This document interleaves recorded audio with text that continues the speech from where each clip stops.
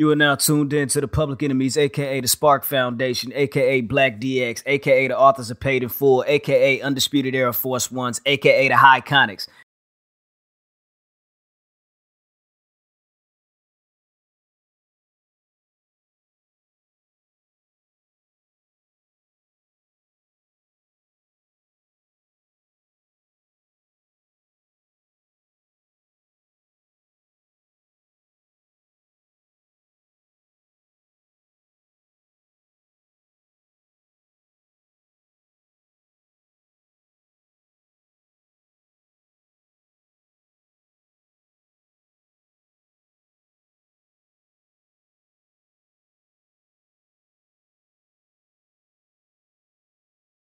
The fact that it's Black History Month, we could just be niggas and be, just do nigga shit. And it's like, what can you do about it? Hey, somebody brought to the news like, hey man, what if reparations was you got paid double what you got paid at work for the whole month of February? That's it? And I was like, nah, nigga, we need like 3 months, nigga. I need February, September, December, because it's Christmas. Nah, man. We get that only Black people get double. Nah, nigga, I need my 40 acres, my G. I know I'm never gonna get that. What we gonna do with a mule? I didn't say anything about a mule. I just want the land. Ain't no government mule. This land is your land. This land is my land. Until we took it. Oh. Okay, so because I'm the white man. Okay.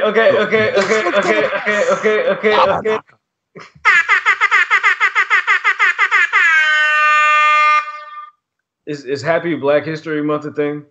Yeah, nigga. Yeah, well, hey, Happy Black History Month. Merry Black History Month, nigga. Merry Black History Month. Happy Kwanzaa nigga History Month and shit. That shit lasts forever. All right, man. Hey. My Black History is 365. Straight up, man. Didn't McDonald's do something like a Black History 360? Yeah, that shit lasted for 65. What's up with, man? All right, just I can't remember what the fuck commercials then was, but I swear to God they did this. It for sure was McDonald's, and they for sure didn't do it for a year. Okay, all right. Well, there you go. Welcome to another episode of the Public Enemies Podcast. This is episode 93. I go by the name of Graham. I got my nigga Jizzle with me. Tron is on the ones and twos. He's back! And I know y'all getting bored. Come on. I'm back. Low management. Low management, everybody. Feel me? Fresh off of ACL. Yep. Man. Gotta have it. High ankle sprain. That thing. We did 3 weeks of the high ankle sprain. Yeah, it is like that. Started as as just a regular ankle sprain, and then it was like, oh shit, it might be the calf. Yeah, but what's a low ankle sprain? I don't know what a low ankle sprain is, Hey, Woj, has anybody ever got a low ankle sprain? That's a question. Why don't we bring in our special contributor Woj to answer that question? Oh, y'all niggas thought we didn't know Woj? You niggas thought we didn't know Woj? Nigga, Black History Month, nigga, we got ties. Thank you to everybody for tuning in last week, and thank you once again to the Black Announce Table for coming around and fucking with us. This week, we've got another special guest. We've got a good friend of mine, Mr. Cam Hawkins. Cam Hawkins, yes, indeed. Dope dude. South Kongress Podcast host, PWTorch contributor, East Coast cast, FansidedDDT writer. Yes, I read this directly off of his Twitter bio. All around great guy. We got him coming up on the show, ladies and gentlemen. But before we get into that, what's up, Jizzle? What's up, Tron? How you doing, guys? Certain fan base. Uh-oh. Tron, how was rehab? Rehab was good. You know what I'm saying? I'm on a little bit of a minutes restriction, but I should be back fully on the court. You know what I'm saying? I got sent down to the ABCDEFG league, and I should be ready to go. What you about to do? I'm about to do 3, baby. I'm about to get my 3. All right, man. Let's go ahead and pitch that on over to the Cam segment and see what's going on with this guy. Why don't we dial him up and see what's going on? Yeah. Yeah. Straight like that. All right, man. So last week we had the Black Announce Table join us on the podcast. And this week we've got another special guest lined up for y'all. We've got Mr. Cameron Hawkins from the South Kongress Podcast, PWTorch, and Fansided DDT, the wrestling side of that. So welcome to the show, Cam Hawkins. Oh, man, thanks for having me. I really appreciate it. Hey, I appreciate you coming on, brother, man. And in some ways, to be honest with you, and I think I've told you this before, in one way or another, we probably wouldn't have a Public Enemies podcast if it wasn't for meeting you. Yeah. It's one of my favorite stories because, you know, my whole thing with what I do with like the pods and the radio shows and the writing was like, to me, it's about being relatable to people like us. And then if I'm relatable enough to people like us, people who aren't like us take notice. Exactly. And then they start to pick up bits and pieces of what we do. And then it becomes bigger. Like, again, like you and I met randomly at a day party during South by because you had a WWE chain on. Like, that's literally how we met. You know, that turns into, oh, you watch wrestling and I do this and I do that and I do music and that everything kind of jumped off from there. So yeah, like as much as I like to think that I helped you do what you do, like you absolutely helped me do what I do because it let me know that there's us out there and there's us to talk to. So yeah, it's whatever you think I may have done to help or influence, you've done the same. Absolutely. Super dope. Now that the pleasantries are out of the way, sir, I got a bone to pick with you, my friend. I don't even know what it is, but I know what it is. Because whenever I do something like this, it's the same bone every time. No, let's do it. All right. So the bone is this. Your Sting slander, man. Your Sting slander has to come to an end. I just don't get it, man. This man is great. He is on the list. You feel me? I mean, the list. There's a list, you know what I mean, for like the best wrestlers and stuff like that. But there's a list for the elite, no pun intended. Sting is one of them, man. And you just don't really seem to accept that. You don't really seem to agree with that. Let me tell you this, okay? So, because I always, it's like Budden says, you start with love, right? Yeah. If you take out the cruiserweight matches from WCW, right? Because I think those are, when you start to talk about athleticism, you can't really put those with a bunch of the heavyweight matches. It's apples and oranges, right? Right. If we're talking world title matches on Nitro, like period, Sting DDP is way up there for me. I think it was in 99. Fantastic match, start to finish, right? And if not, 50-50, mostly because of Sting. I thought Sting carried himself great. I think that if outside of that match, if I said, hey, tell me about a great Sting match from 1996 and on, you would be lying to me about anything that you said outside of that match. You'd be a liar. I might be hard pressed to find something that would be. I'll say this too: like, it ain't Sting's fault that he was paid to sit home for a year and get fat. Like, it ain't. That's not on him. It's what they wanted from the guy, right? I think that he was always a step below what they wanted him to be as a main eventer. And again, I never said Sting sucks. I said he's trash. But, trash is, trash is really saying mid, Right. Trash is like, it's not bad, but he's perfectly fine. And then I give him a lot of credit for what he did in TNA. I'm not saying it was good, but the effort was there. And that was always my thing with the guy. Like, I felt like he was kind of trying. He's super athletic, had a great look, but I never felt like he was all in on what he was doing. But I mean, if the money stays the same, why work hard? Exactly. I'll tell you this, one of the first things that I did when I got the WWE network, right?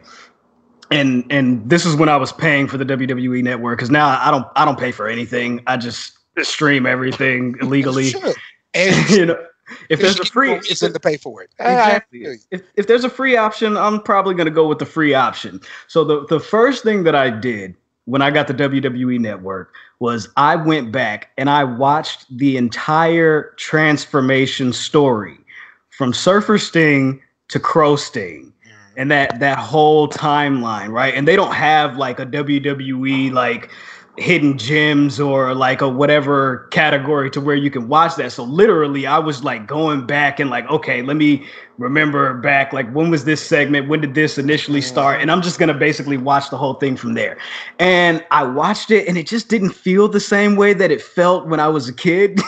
So I don't have, I have a lot of fond memories of Sting from that time. And I think going back and watching over that time period kind of muddied that a little bit, but I'm not in a position where I just want just a large majority of the wrestling fan base finding this out and saying, you know what, maybe he was mid, because I'm coming to that that same crossroads in a sense with somebody like Cesaro, because I'm like, Cesaro is really, really good in ring, but my opinion on Cesaro is what other tools does he have?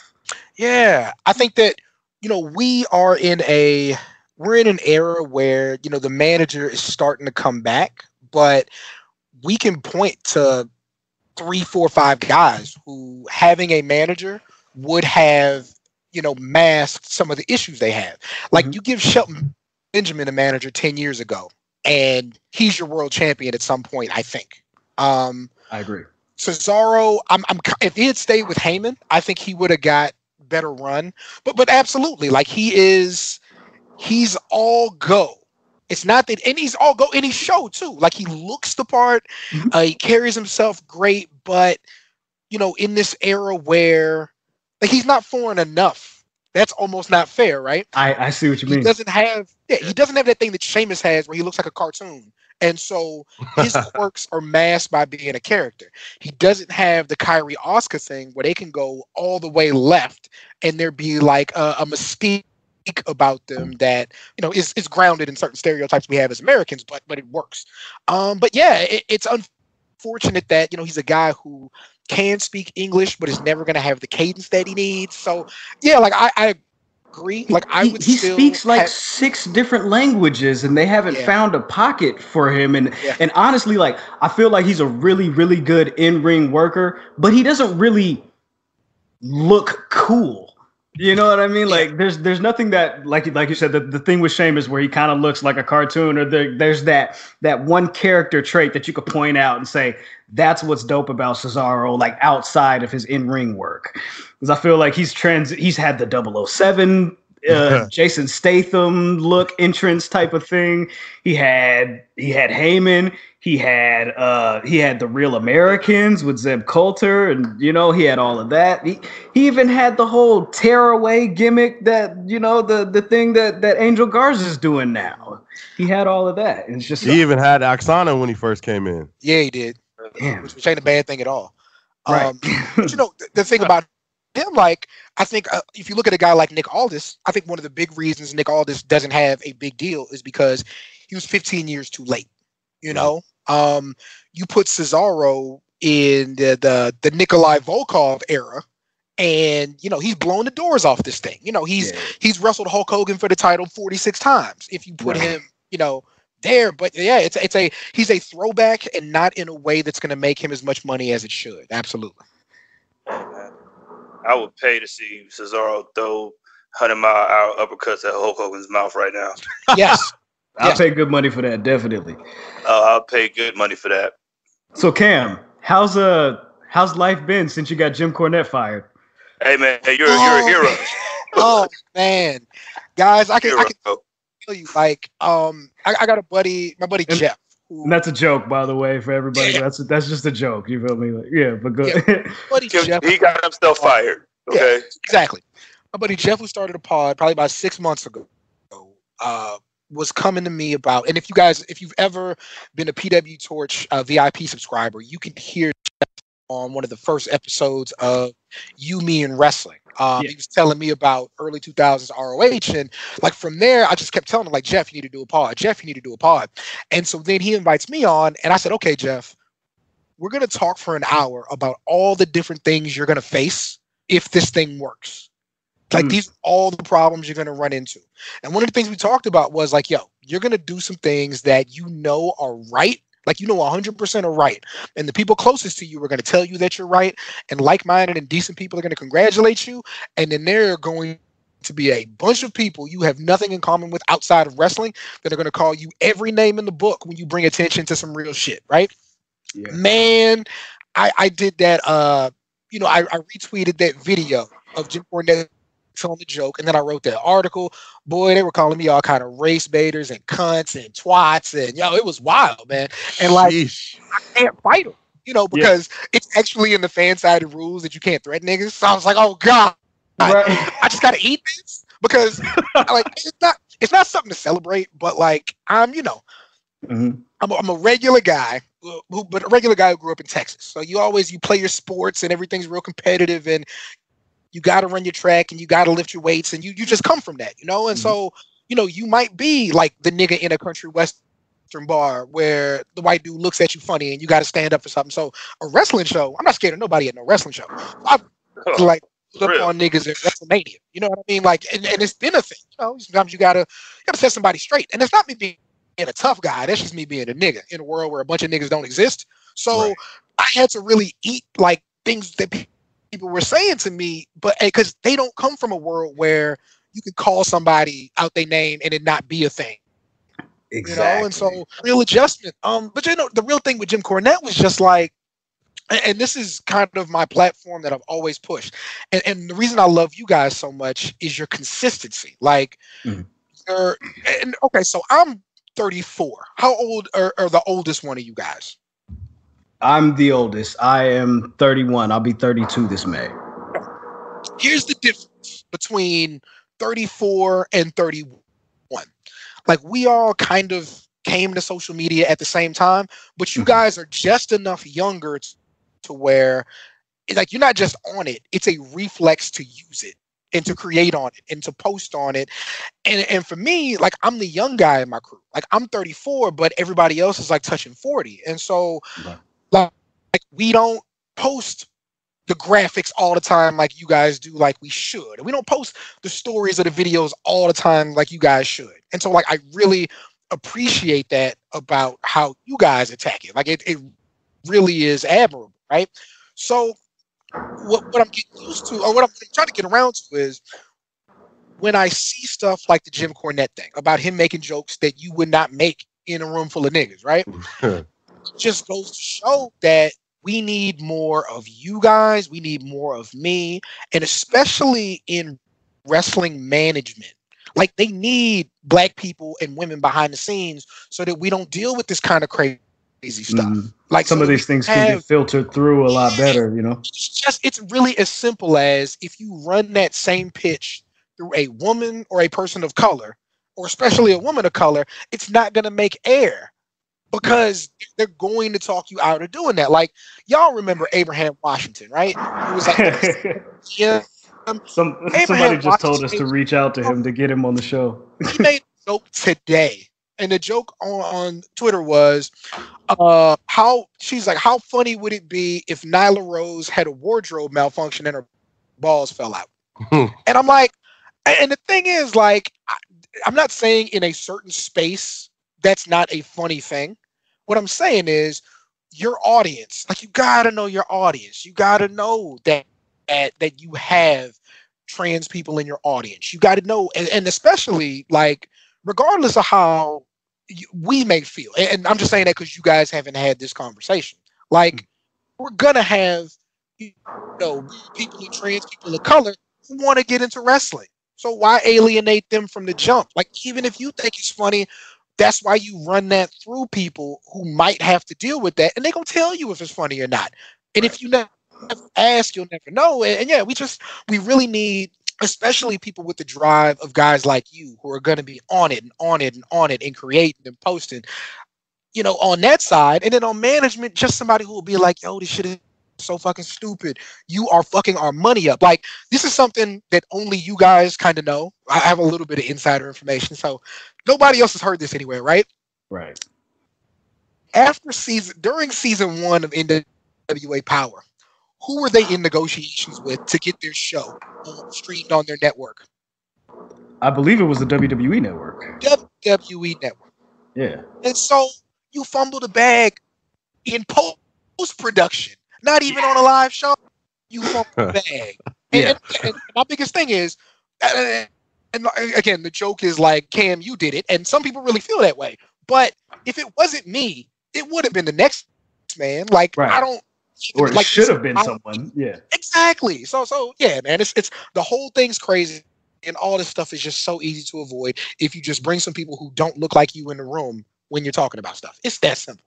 And we can see from the time from when that happened to now that the Pope probably wasn't one of those people that were in the room or in the know, or you feel me, in that with the movers and shakers that as far as decision making goes. It's because with him, man, like we follow each other on social media, and we've had talks like before that happened. But what jumped out to me was when I posted that thing about, man, I don't think I'm watching the show no more. He jumped out the window like, he's like, oh, so because of one thing happens and you don't like the joke, you're not gonna watch it no more. And I was trying to figure out why he of all people was coming at me with that. You know what I mean? Yeah. Come to find out, he was negotiating a deal and was about to be on. So I'm like, okay, hey, I respect the hustle. Like I get it. You know what I mean? Like, try to protect yours.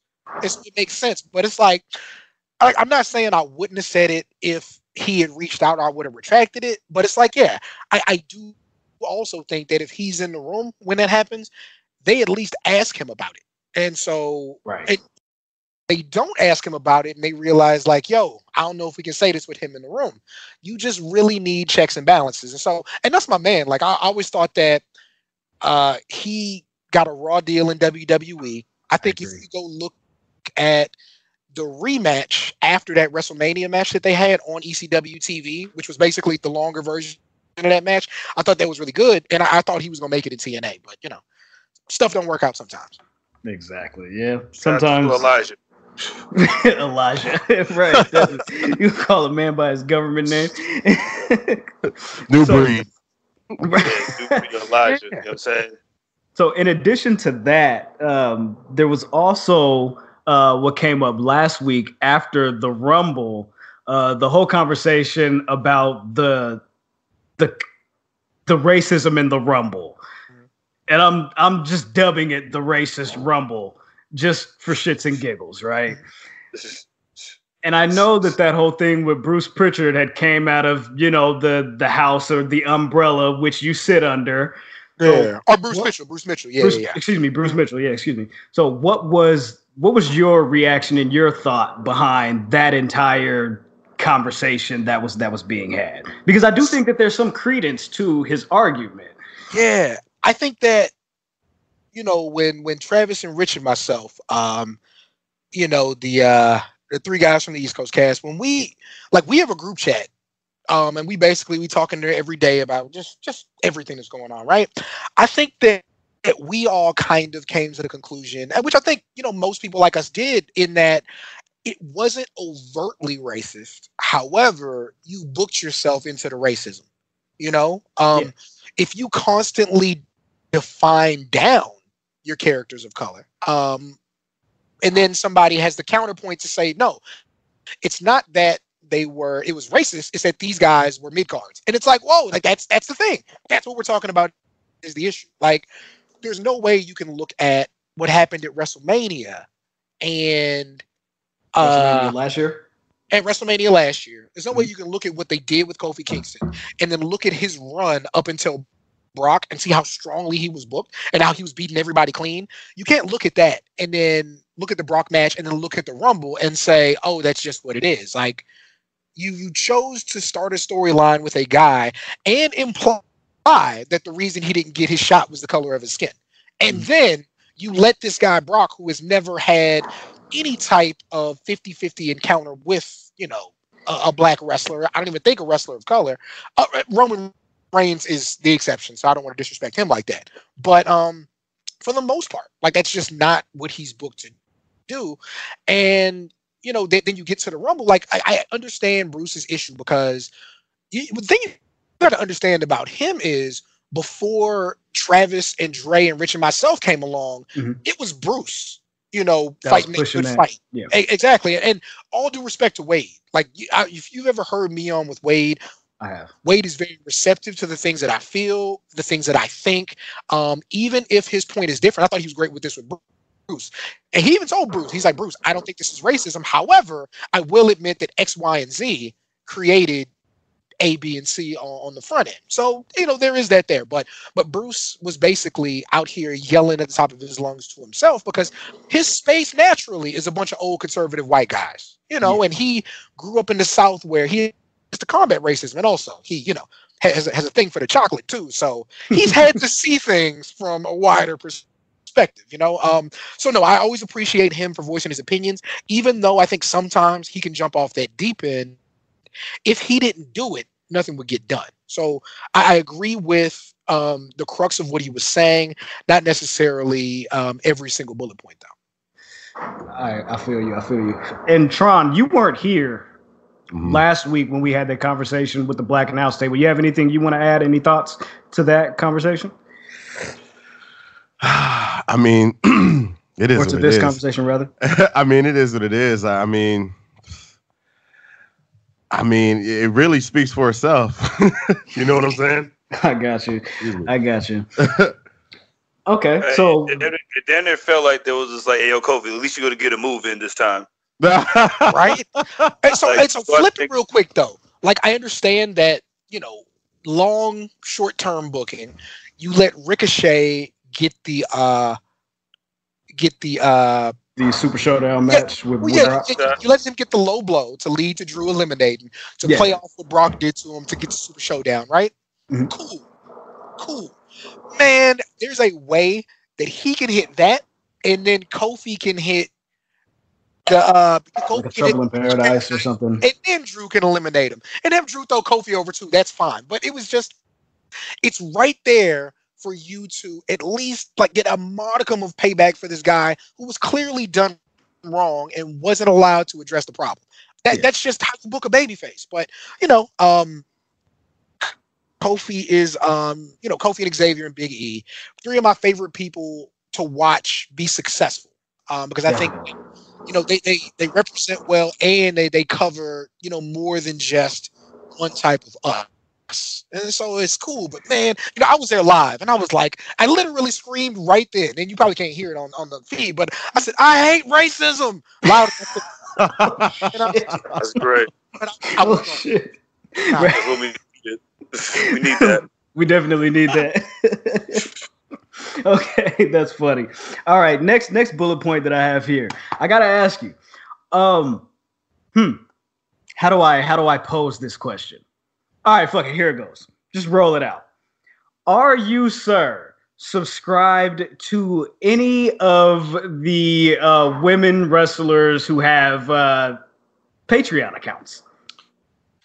No. Only because I'm cheap, man. Okay, fun story, right?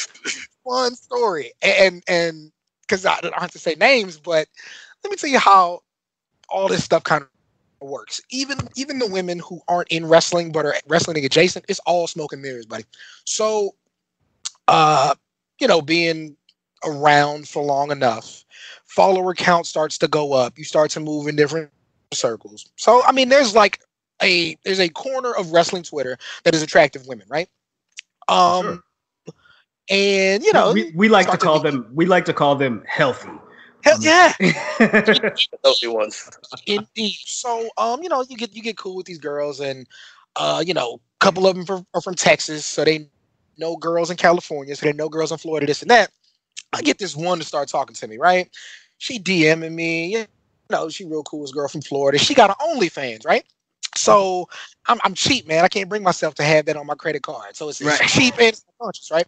So then next thing you know, I start to get the the OnlyFans for free, if you know what I mean, right? Right. Okay. She's like, okay.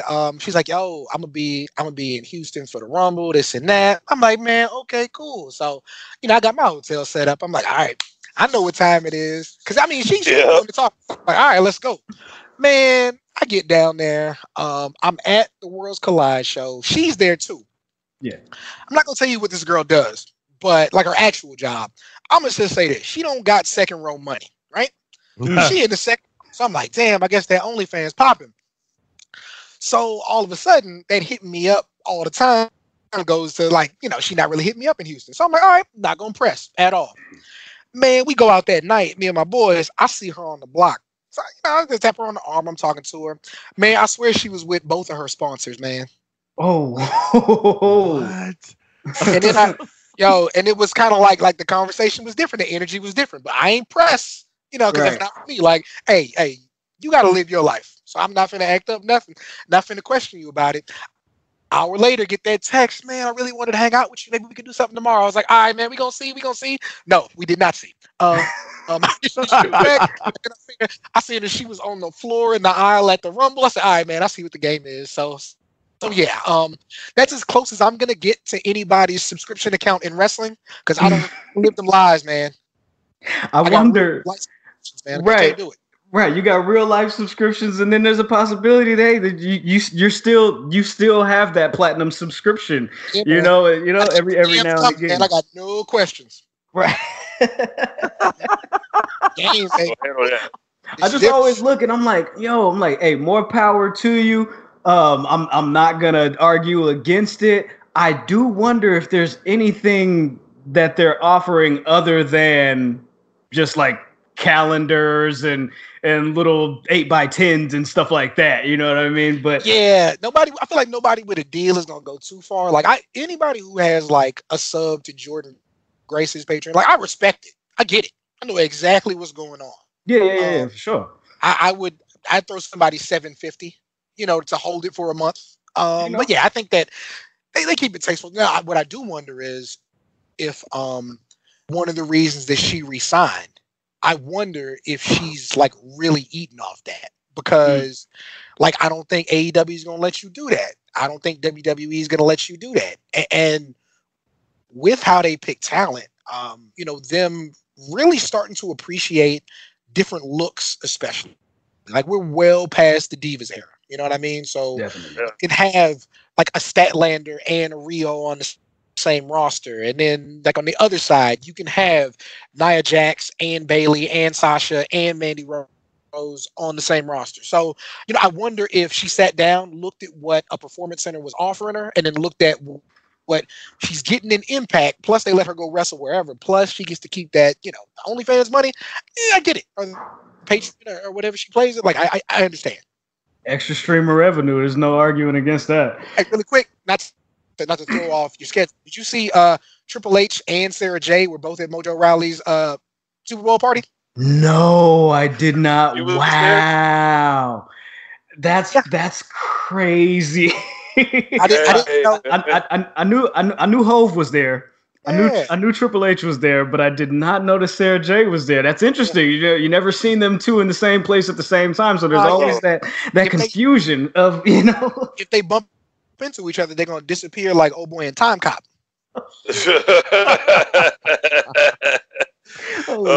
to Time Cop. So that's wild. And That's Belichick crazy. was there. And Belichick was there. Yeah, If definitely. Belichick was there, Sarah J was there. All right. Big baller Belichick looking to spin that check, man. Oh man. He wanted to see what was really popping, Hey, Brady gone now, right? I'm mad.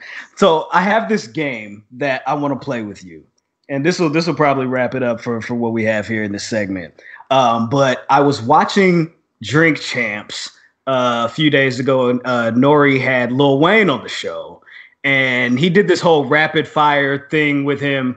So I think that what I'm going to do is I'm going to every now and again when we have guests on the show, I'm going to play this game with them. I'm going to call it This or That. Because I don't know otherwise what it's called. But I do have a couple questions for you, rapid fire. Are you ready, sir? Let's do it. All right, Tron, you're going to have to help me out in post-production here, but this is the new segment, This or That. Like this, that, and this, and it's like that, and like this, and like that, and it's like All right, you know what? Here it is. I think I have an idea of what some of these are, but we're going to run through them, all right? Here we go. Texans or the Redskins? Washington. Gotcha. HBK or Hitman? Brett. Wrong answer. We're going to go ahead and end the call here. I'm just going to go ahead and end it here. You didn't ask who was better. You asked. Hey. Boop, boop, boop. This is bullshit. All right. Splash Brothers or LeBrow? Splash Brothers. Kobe at number 8 or Kobe is number 24? 24. Rolling. Antonio Brown or Orlando Brown? Bobby Brown. Good Rolling. White women or Latinas? Latinas. Definitely.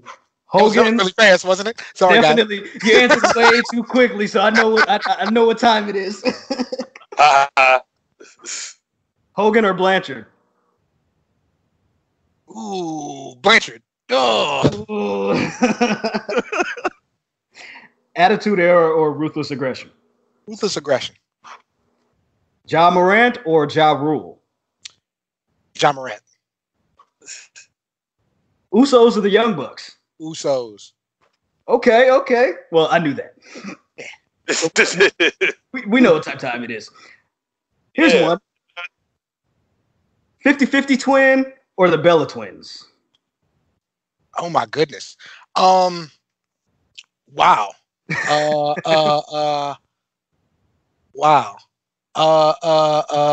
Damn. Yeah. Stumped him with that one, didn't I? Oh man. Now one of them sold George Bush some crack and swung through the stoplight. 50-50 twin. Definitely got to go with that. AEW or New Japan? New Japan. Adam Cole or Adam Page? Adam Cole. We don't do Hangman around here either, dog. He's cool. They dropped the ball with him early. He was touted as like the next guy in wrestling, and when he showed up, they didn't go right for it. I think it did him a disservice. He's fine now, but I do like that buckshot lariat though. I think that looks good. I'm done with random drunks in wrestling now. I don't like that. That's what I don't like about, like, I really had high hopes for Hangman and AEW, and I think that they are kind of turning a corner with him and his booking, but the whole drunk thing on air as a character trait is just bothersome. And the callbacks to the whole Scott Hall and WCW thing and all of that, and that's really like the what I have in my mind when I see them acting that out on camera and shit. I'm like, nah, there's real people that are going through that in real life, and you're making light of it for a wrestling storyline. Yeah. Which, I mean, and they don't go, it's not egregious. I'm just like, it's so default cowboy. You know what I mean? Like, this is what cowboys do. It's like, come on, man, y'all can do better than this. Definitely. Like, there's got to be something there.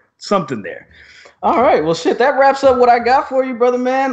Once again, I do want to say again a thank you for coming on the show. I really, really do appreciate it. Hopefully, sometime in the near future we can do this again. Absolutely, man. And my biggest thing, like, everybody wants to do a podcast. Everybody has a podcast. Everybody has a feed somewhere. Everybody wants to be social media guru and maven.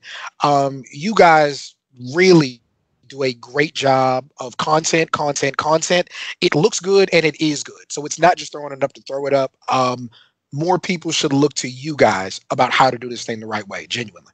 I appreciate that. You know what's crazy about that? Like, we started off doing the whole thing, and like, basically the IG feed and all this was basically kind of like an art gallery, but like at a point now we're kind of getting to where we're putting a lot more like original stuff, like doing like the power rankings and stuff like that with some of the fans and stuff, and the people that are listening to the show and paying attention, being able to put their votes in and things like that. So there's like a lot more original content that we've been able to kind of pump out, and the reception has been a lot better than what I thought it was going to be initially. So there's some things going on, and I'm just glad that we are able to get to this point, at least, almost at 100 episodes. Yeah. Almost at 100 episodes. This guys. Definitely, I do appreciate that. All right, man. That does it for me. Anything you guys want to say to Cam before we go ahead and move the fuck on to the next segment that we have here for the show? I like this guy. I appreciate it, man. I like this guy. Man, no, it's that's the thing. And granted, like, you guys are at least right now insulated with the three of you creating good stuff, but because it's good, like, you're gonna get those calls from X, Y, and Z guy, X, Y, and Z lady who wants you on, and then it just goes from there, man. Being you, and just talking to you three guys, being you just counts for so much, especially with us, knowing that, you know, we are a segment of the fan base. We have good opinions on all this stuff, and so just you know, be yourself, and all this stuff for all of it. It's just gonna keep going, man. Talk and write and create, and eventually, when we turn around, it's just gonna be us, and it's not gonna be a bad thing. Exactly. Straight up, man. Cam Hawkins, everybody, man. Let's give this man a round of applause. And once again, brother, I thank you for coming on the show, man. You have a good one, brother. Hey, Cam. We don't do Sting over here either, dog. I told him that the sharpshooter is better than the Scorpion Deathlock, and then he grew a goatee when he was Wolfpack Sting, and I didn't like it. We not trust him anymore. Quick, me being like 12, 13-year-old me, I was like, yeah, Sting's in the cool group, Sting's in the Wolfpack. And then, like, you know, 34-year-old me, I was dogging Lex Luger today from wearing FUBU. So, you know, I'm glad you saw it before I saw it, but now that we both see it, we're both better off for it. Absolutely. Man, hey, man, it's just gonna be me and Tron on the show from now on, bro. Hey, man, hey, CJ, you might want to see if there's a spot open on the East Coast cast or something like that, brother, because hey, man, I don't know, man. You know, I don't know how to do this, man. I just show up and talk, man. Come on, man. Don't do me like that. No. Big action, man. Once again, man, on the closeout, Cam, we appreciate you, and good luck to you, of course, in your future and all of your endeavors and everything that you decide to do in the future, man, because you do a lot of dope shit, and I love it, man. You keep it real. You do all of your shit pretty fucking dope. You do it for the culture, no pun intended. And so we appreciate you, man. Absolutely. Y'all take care, man. All right, man. Take care, man. Till next time. Peace. All right. How was that, guys? Black man. How the fuck was that, man? How the fuck was that, man? See how Graham was trying to get me up off here, y'all? Hey, man, look, bro. You gotta pick a side, man. Dog, I gotta like all versions of Sting, man. Come on, man. The Sting with the goatee was creepy.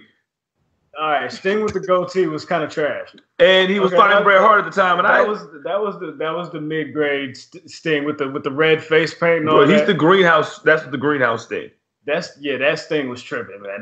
That wasn't the way. And then he can't be fighting the GOAT. You know what I'm saying? If you fighting the GOAT, man, I just gotta hate you forever after that. Then he stopped fighting the GOAT. I was like, all right, man. Him and the GOAT shook hands. That's hella funny. Shout out to Cam once again for stopping by. If you want to hit him up at CHawk on Twitter, at CEE Hawk HAWK. That's that man Cam Hawkins right there. Hey man, enjoy them gyms. Yeah. Now I'm talking about. Where should we go next, guys? You guys want to get into some quick hits? I got a little couple little things that we could run through real quick. Sure. Yeah. Quick hit. I'm talking about. I got a little list. All right. So officially, we got Killer Cross signing to WWE. We also got Timothy Thatcher. Yeah, I seen that. Longtime friend and stablemate of Walter. Of Walter. You feel me? And Marcel Barthel through the Imperium before they came to NXT. Excuse me. How would you like to be a Walter? Thatcher McThaddeus. Definitely. And then Aja Pereira or Aja Smith also signed to WWE, and she is going to be, it looks like, referee. That's pretty dope. Congratulations to everybody. That's raw. Blexlance in the referee. Exactly. There you go. First African American referee. There we go in NXT, and so we're gonna run like that, straight like that. In addition to that, new hirings, WWE also has some firings. Yeah. And some money losings. So they fired their co-presidents. What is it? George Barrios and Michelle Wilson, I believe, is her name. Both of them are gone. Now, I'm assuming there's going to be an official statement or some explanation in regards to where they're going to go next with this position tomorrow. Well, today, rather, by the time this comes out, because the quarterly results for the fourth quarter are due. So there will be a press conference where I'm pretty sure Vince McMahon is going to touch on this. Hey, Dad, I'm just a wrestler. I don't know numbers.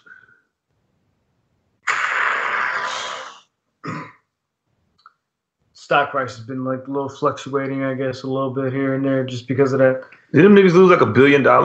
I don't know, man. They talking about he's supposed to be losing like $375 million or something like that with this XFL thing. Nigga, the XFL gonna start, nigga, on Saturday. Everything gonna be okay. Are you gonna watch the XFL? I got no choice. Tron, are you gonna watch the XFL? Let's go, LA Wildcats, baby. They gotta change the name to the Mambas now. Yeah, man. Looks like AEW's got toys. AEW action figures. Are they trash? AEW action figures. I have no idea what they look like. I don't know if they're trash. It looks like one of the guys who used to do the Jax action figure line with WWE is actually working with them on this. The toys will be unveiled on February the 22nd of this year at the New York Toy Fair. All the talent. So they just think they can just come up and get in WWE way with the toys. That is WWE shit. Niggas gonna have toys, blood? Yeah, niggas gonna have toys, man. They need a roster first. They scanned the talent on All Out Weekend. Remember when there was that? I think it was All Out Weekend. Excuse me. It was that picture of like MJF, like some little production truck or whatever, and it looked like his face was like purple or some shit like that, and people were wondering like what it was, if it was a video game or something like that. There was a picture that was floating around, but that was actually for the toys that they were scanned for. So February 22nd, I believe that is the same week or the week before AEW Revolution. So man, fuck all that. Man, Bianca Belair got a toy. There you go. This moment in Black history. Y'all talking about Bianca for sure got a toy, and it's dope. It's super raw. Yeah, it looks dope. It looks good. Kabuki Warriors, longest reigning women's tag team champions. Congratulations! Round of applause to the Kabuki Warriors, or for the Kabuki Warriors rather. That's dope. They deserve it. Where are the Iconics though? Where are the High Iconics? Where are our female counterpart namesake? Where are you? Where are you? Come yell at them. Yeah, do that. Hey, Kayla! Hey, Kyrie! Did you go to journalism for that? Hey, Oscar! Hey, fucking great. Come back soon, please. Injuries. Kalisto has a separated shoulder. Looks like there's no return date at this time, but Kalisto, get well soon. You know what I'm talking about? Yeah, put it back together. Yeah. AJ Styles also has a separated shoulder. It looks like the WWE, I believe, released a statement and said that he is improving well ahead of the official rehab time that the doctors had quoted or had thought. He says that he does not expect to miss WrestleMania. It's a triple threat. Page, separate my shoulder, Page. Put me in the match, Page. Page, pop it back in place, Page. I work with backstage now, AJ. Goldberg's going to be on SmackDown Friday. Why? Because somebody's next. Duh. Somebody's next. You think he's just coming just to kick it? Yeah, nigga, who's going to be next in Saudi Arabia? Yeah, that's what he's coming back for sure. He's coming back for that bag. It's going to be Braun. Goldberg and Braun for the IC title. Ooh, that'll boost the status of the IC titles that you guys complain so much. What if Goldberg wants to compete for the Intercontinental Championship? He's gonna beat up Sami Zayn, Shinsuke, and Cesaro. All them niggas. That's probably exactly what's gonna happen. It's gonna be a 37-second match. Me versus all three of you guys. All three of you guys. It's gonna be like when The Rock fought Eric Rowan at that WrestleMania, and it was like basically he went against the whole Wyatt family, and Eric Rowan now has a WrestleMania match against The Rock. He was like, "Oh, we're gonna have a match right now." Okay, it's gonna be like reminiscent of Goldberg and Bill DeMott because he was the first victim. Hey Bill, Bill, just run this back. I'm gonna run this. Hey Bill, how's it feel to lose? How'd it feel to be, the one? You were the pebble that started the snowball that started the avalanche. It's not the snowball. It started the avalanche. And you're bullying. Yeah. Don't do that. Stop doing that. It's not cool. NXT, AEW. Talk AEW. Oh man. AEW. Look, man. Can nigga lost his eye. Some nigga lost his eye. Look, check this out. Britt Baker is trash. Oh, okay.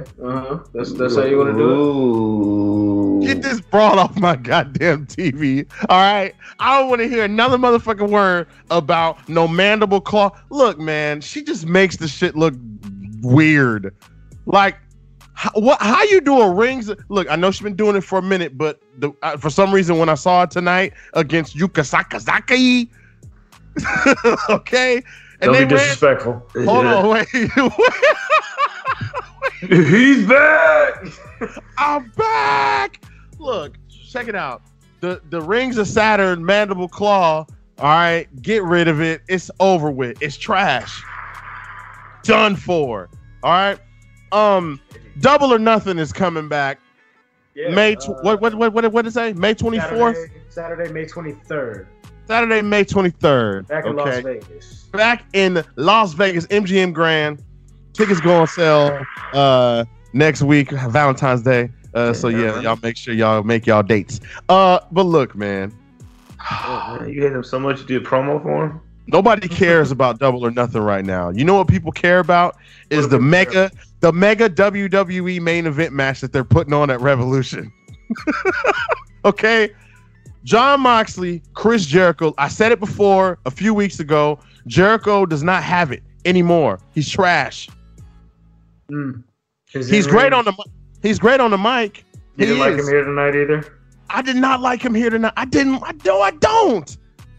They listen. He's the champ. I get it. He's the top of the mountain. He's the king of AEW. The very first, the longest reigning. I get that. Deserving. Le champion. Le champion. There we go. But look, I think it's time to move on, and I hope they do move on. But I'm kind of conflicted because I don't want them to move on to Moxley because guess what? Moxley was at the top of the biggest, the toppest you can go. He was WWE champion, and he didn't deliver even then. And I get it. People are going to argue, well, they booked him wrong. They made him look weak. They made him look like... Look, man. They did, but... They did. They definitely did. But I see where you're coming from. They did, but look, check this out. But they did. But check this out. He's still him. Remember Ellsworth? Yeah, remember that? Remember the popcorn thing? Remember he came out with the whole thing with the popcorn and the hot dogs and the ketchup and the mustard and remember that? Remember he dragged like the wagon down to the ring with all of that was remember the ALS challenge? But you know what? And listen, Moxley came in that thing looking like a psycho lunatic, making himself look crazy. So do some wacky crazy shit. That's Vince like that shit. Well, he didn't let him stab a nigga eye out, now did he? Look, man, they did Moxley poked.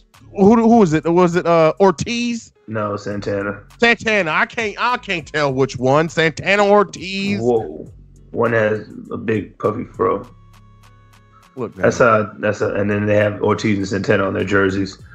Look, man. The bottom line is Santana and Ortiz.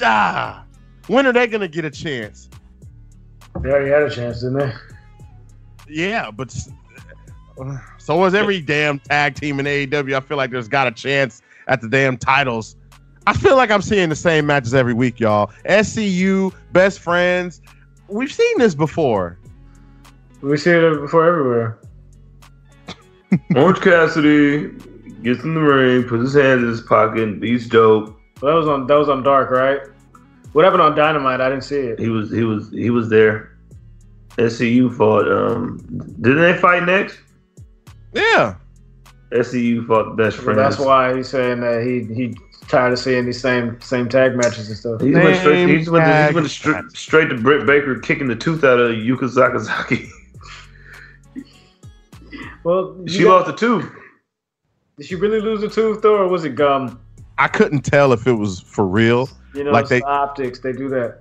Was it gum? They got like blood gum? No, but I don't know. Like I said, I didn't see it. I'm asking. Her mouth was bleeding. Oh shit. Okay. Well, shit. Fuck it. She bit the rope and kicked her in the back. Hangman Adam Page cost the Bucks and Omega the match against Pentagon, Phoenix, the Butcher, the Blade with the Bunny, 8-man tag, typical tag team AEW shenanigans. What do you guys think about the fact that they've got this whole thing with Page and Kenny going on as tag team champs, and the fact that they got also Kenny and Pac going on the side? I think it's dope when characters or wrestlers are involved in more than one storyline. Because I think that expands, the range of their character, and the fact that if you're trying to get to the top, you got an issue with basically everybody in your path, not just the one person that they're booking you to have a feud with to be, the next person in line or to be considered good enough to have a number one contenders match. Like, you should have a problem with everybody. And then with Pac, his whole thing is, I want my rubber match. Y'all think that this pretty boy nigga is better than me, and y'all keep giving him opportunity to shine, and I'm just over here kicking ass and taking names. And you feel me? Like, he has not beat Darby Allin, right? And I need to prove to myself that I can beat this nigga the way I know I can beat this nigga. So book me another match. Cody, that's my opinion.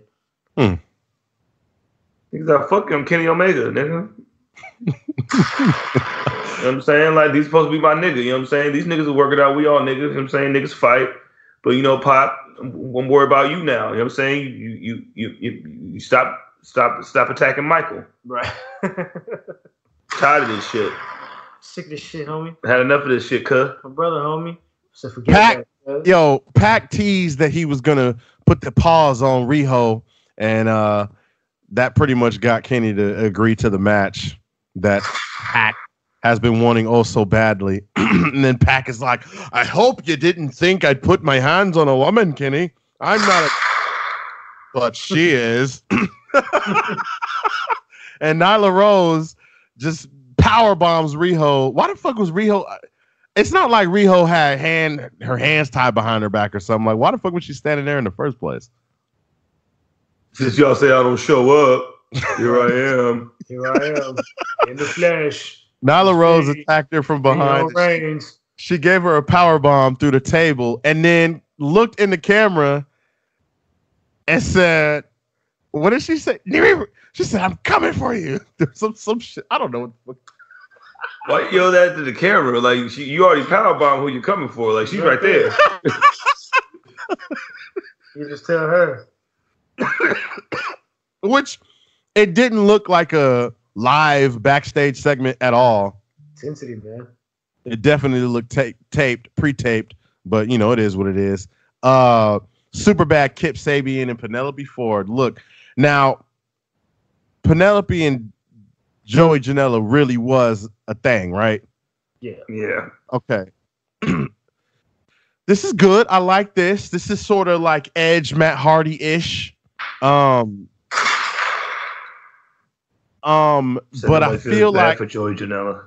Yeah, nobody. You said what? Nobody feels bad for Joey Janela. Nobody feels that, exactly. That's what I was just getting ready to say. We need something to happen or something to come out to make people be like, oh man, we want Joey Janela to kick this guy's ass now. Because right now it just looks like she left the ugly nigga for a much better looking ugly nigga. Like, he wears shades. Like real shades. Isn't the crux of their feud right now is like when she was with me, she sucked dick better. She does it real good now, bro. No. When she was sucking my cock, bro, it sucks. She was on like 11 out of a 10, like a 1 to 10 scale. She was like an 11 when she was sucking my cock. Now when she's sucking your cock, I'm pretty sure she's like a 4. Like a 4 out of 10, like Bret Hart says, bro. Get it? Come on, man. We know she ain't got no top lip, so you know it can't be that far. Yeah, that's for all you niggas that picked a Hitman over HBK. You out of your fucking minds. Yeah. All right, go ahead, Tron. I'm sorry. Man, was that it? I'm sorry. I didn't. Oh, Cody's 10 lashings, right? Cody's 10 lashes, yes. This was I think uncomfortable? It was I just think it was overbooked. It was overplayed. Like this having nigga Warlow got one. Having 50 people come down to the ring to go, Cody. I mean, it's like, come on, man.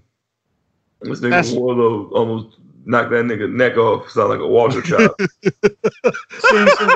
I seen somebody tweet. They booked this man Cody to take 10 lashings on national TV on TNT in Black History Month. Yeah. And I said, oh, that's interesting. I didn't really think of it like that. I mean, but I haven't seen it. I'm interested in watching it, though. Let's see what's TNT stands for Turner, nigga, Turner. Hey, man, he's the king of the South, but I'd still like to see a white man get whipped 10 times.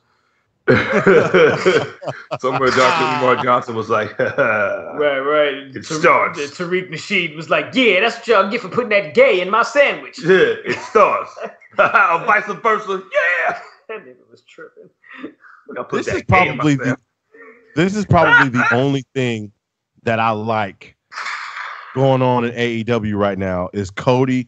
And because this whole story, right, as weird as it may seem, I was just thinking, it's funny. I was just thinking about this earlier this morning. Like the fact that Cody, like it's very old school. And I mean, that's what Jim Ross said tonight. He said, it's old school, man.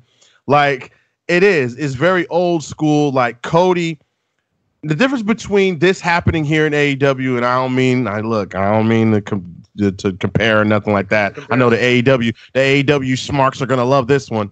Here comes the AEW diss, but the AEW no. This is good on AEW's part. The difference between but if this happened in WWE,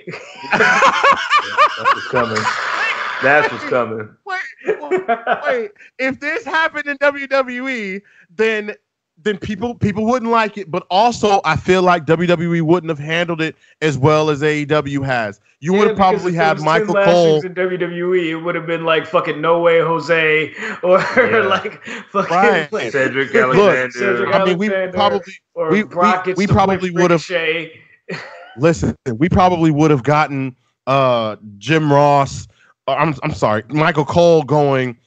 And next, we've got Cody in a 10 lashes match up next, as opposed to, here in AEW, you've got Ross and Excalibur and Shivani like devastated that this is even happening. You know what I mean? Like, oh God, like Cody's 10 lashes, but and Cody doesn't want to do it, but he knows he has to do what he has to do to get to MJF. That's the whole point. He's not going out like no sucker. He know what he got to do, and that's one thing I appreciate about this feud, about how they're handling this feud, about Cody in general, is because he can sell it and he can make you.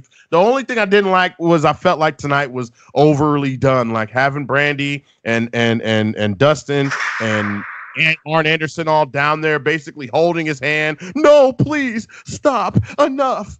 You know what I'm saying? Like that kind of was just weird. A little too much. I think we've said it like time and time again that Cody is the most consistently interesting character performer on AEW television. Like they take a lot of time with his stories, and I think that they're doing the same thing a little bit in a sense with the Jericho and Moxley thing. Like they're taking the time to make it personal, and they're taking the time to make it matter. And then you got a bunch of the new wave stuff, like you get your Private Party and your Young Bucks matches, and you get your fast paced Lucha Bros shit, and you get your Hybrid 2 and all of that. You know, you mix all that in with your Dark Order and your Gothic gimmicks, and you squeeze in some Orange Cassidy. There you go, nice little AEW gumbo. You know, Cody's winning World War III. Yeah, I'm calling it. AEW's going to do a World War III, and Cody's winning it, and that's how he's going to get his chance at the world title. Book it. He's going to get his chance at the world title. I like that. Okay, I do want to read these really quickly. I asked the Instagram audience if it was down to them, or if it was up to them, rather, who would they make the AEW World Champion, the Women's Champion, and the Tag Team Champions. Let's see here if I could go ahead and open this up. AEW Champion Isaiah Cassidy, AEW Women's Champion Swole, AEW Tag Champion Mark Quinn and Scorpio Sky. Okay, I like that. Private Scorpio. All right, let's see. Royal says this is at @just_Royal Flush. Moxley, Britt Baker Mayfield, and Private Party. I said put them all in a group. Call them the MVP, the most ballingest players. That'd be dope. We did that. Coach Davis at Coach Davis 6 says Kenny Omega, Private Party, and Big Swellington. Y'all talking about Big Swole? I'm rolling with that. It's a matter of time. Scott Sheed says Jericho, Santana Ortiz, and Awesome Kong need to build the heels up. At Matt Speaks Wrestling says Omega, Britt Baker, and the Young Bucks. I think we're probably at some point going to get that exact lineup of champions in AEW. There once was a boy named D-Lo, said Pac, Nyla Rose, and the Butcher and the Blade. What? Yeah, I liked it that. Why? I like all of their characters. I think that this nigga got a monocle. This nigga got a monocle, yeah, blood. Whole ass monocle, nigga. Whole ass monocle. And the Dwayne King says Kenny Omega, Private Party, and Nyla. So thank y'all for that. Should I do power rankings real quick? I'll run through the power rankings really quickly, and then we can do NXT. Yeah.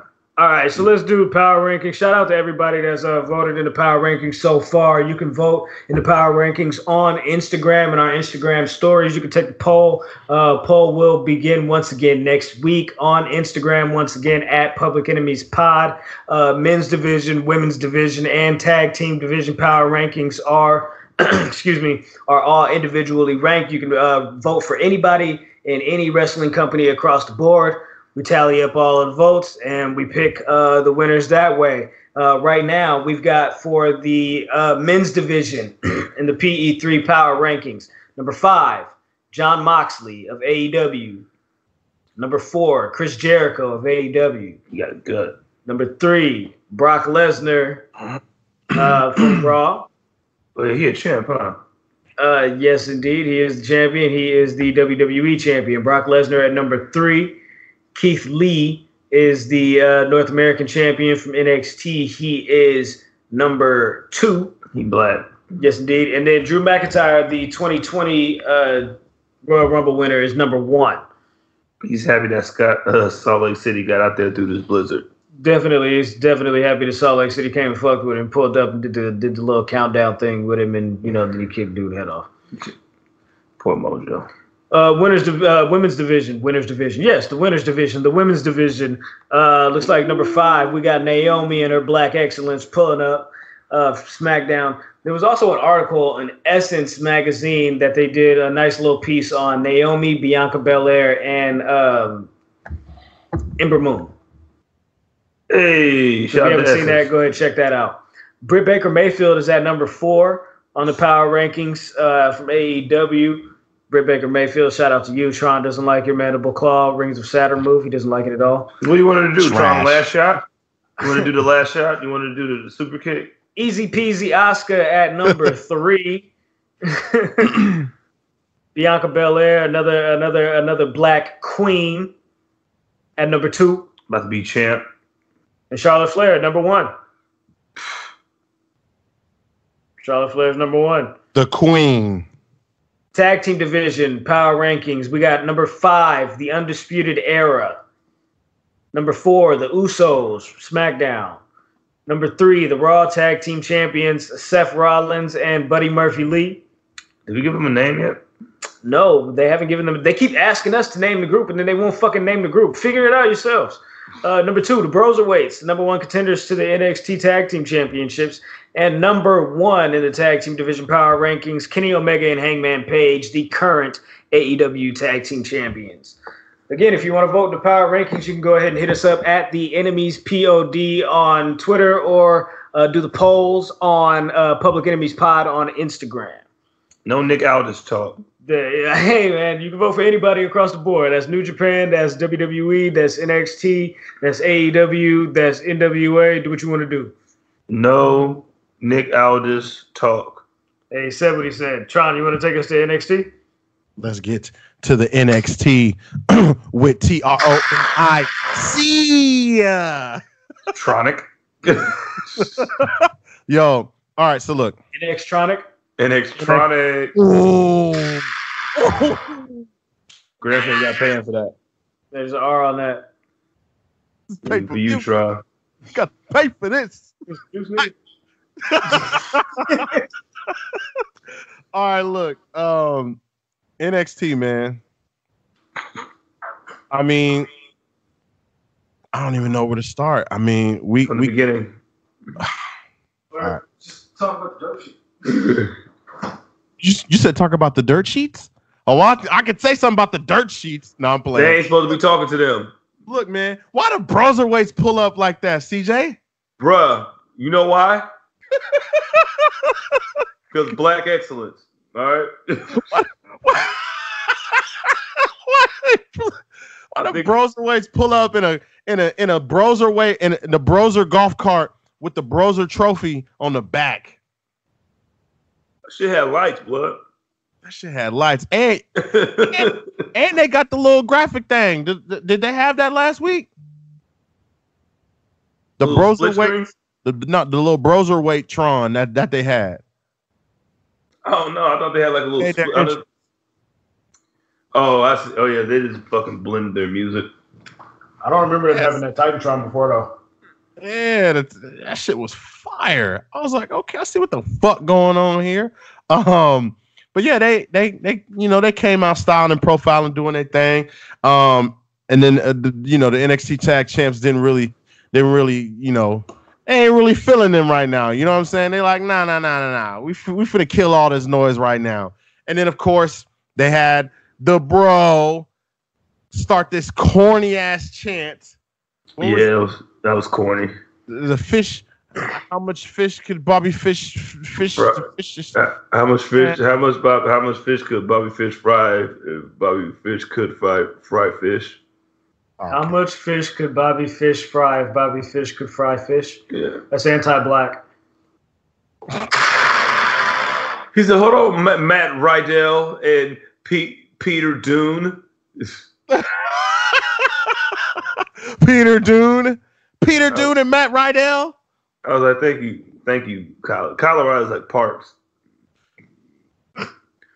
I'm like, yo, this shit is take the mic away from him right now. Let's get it over with. Let's stop it. Nonetheless, though, it ramble. Kind of like we're rambling right now. Yeah, they ramble for a little bit. They got their ramble on. You know, but it is what it is. Angel Garza, Isaiah Swerve Scott. Garza's back in the I call it the NXT zone. Why? Why is he back? Double duty.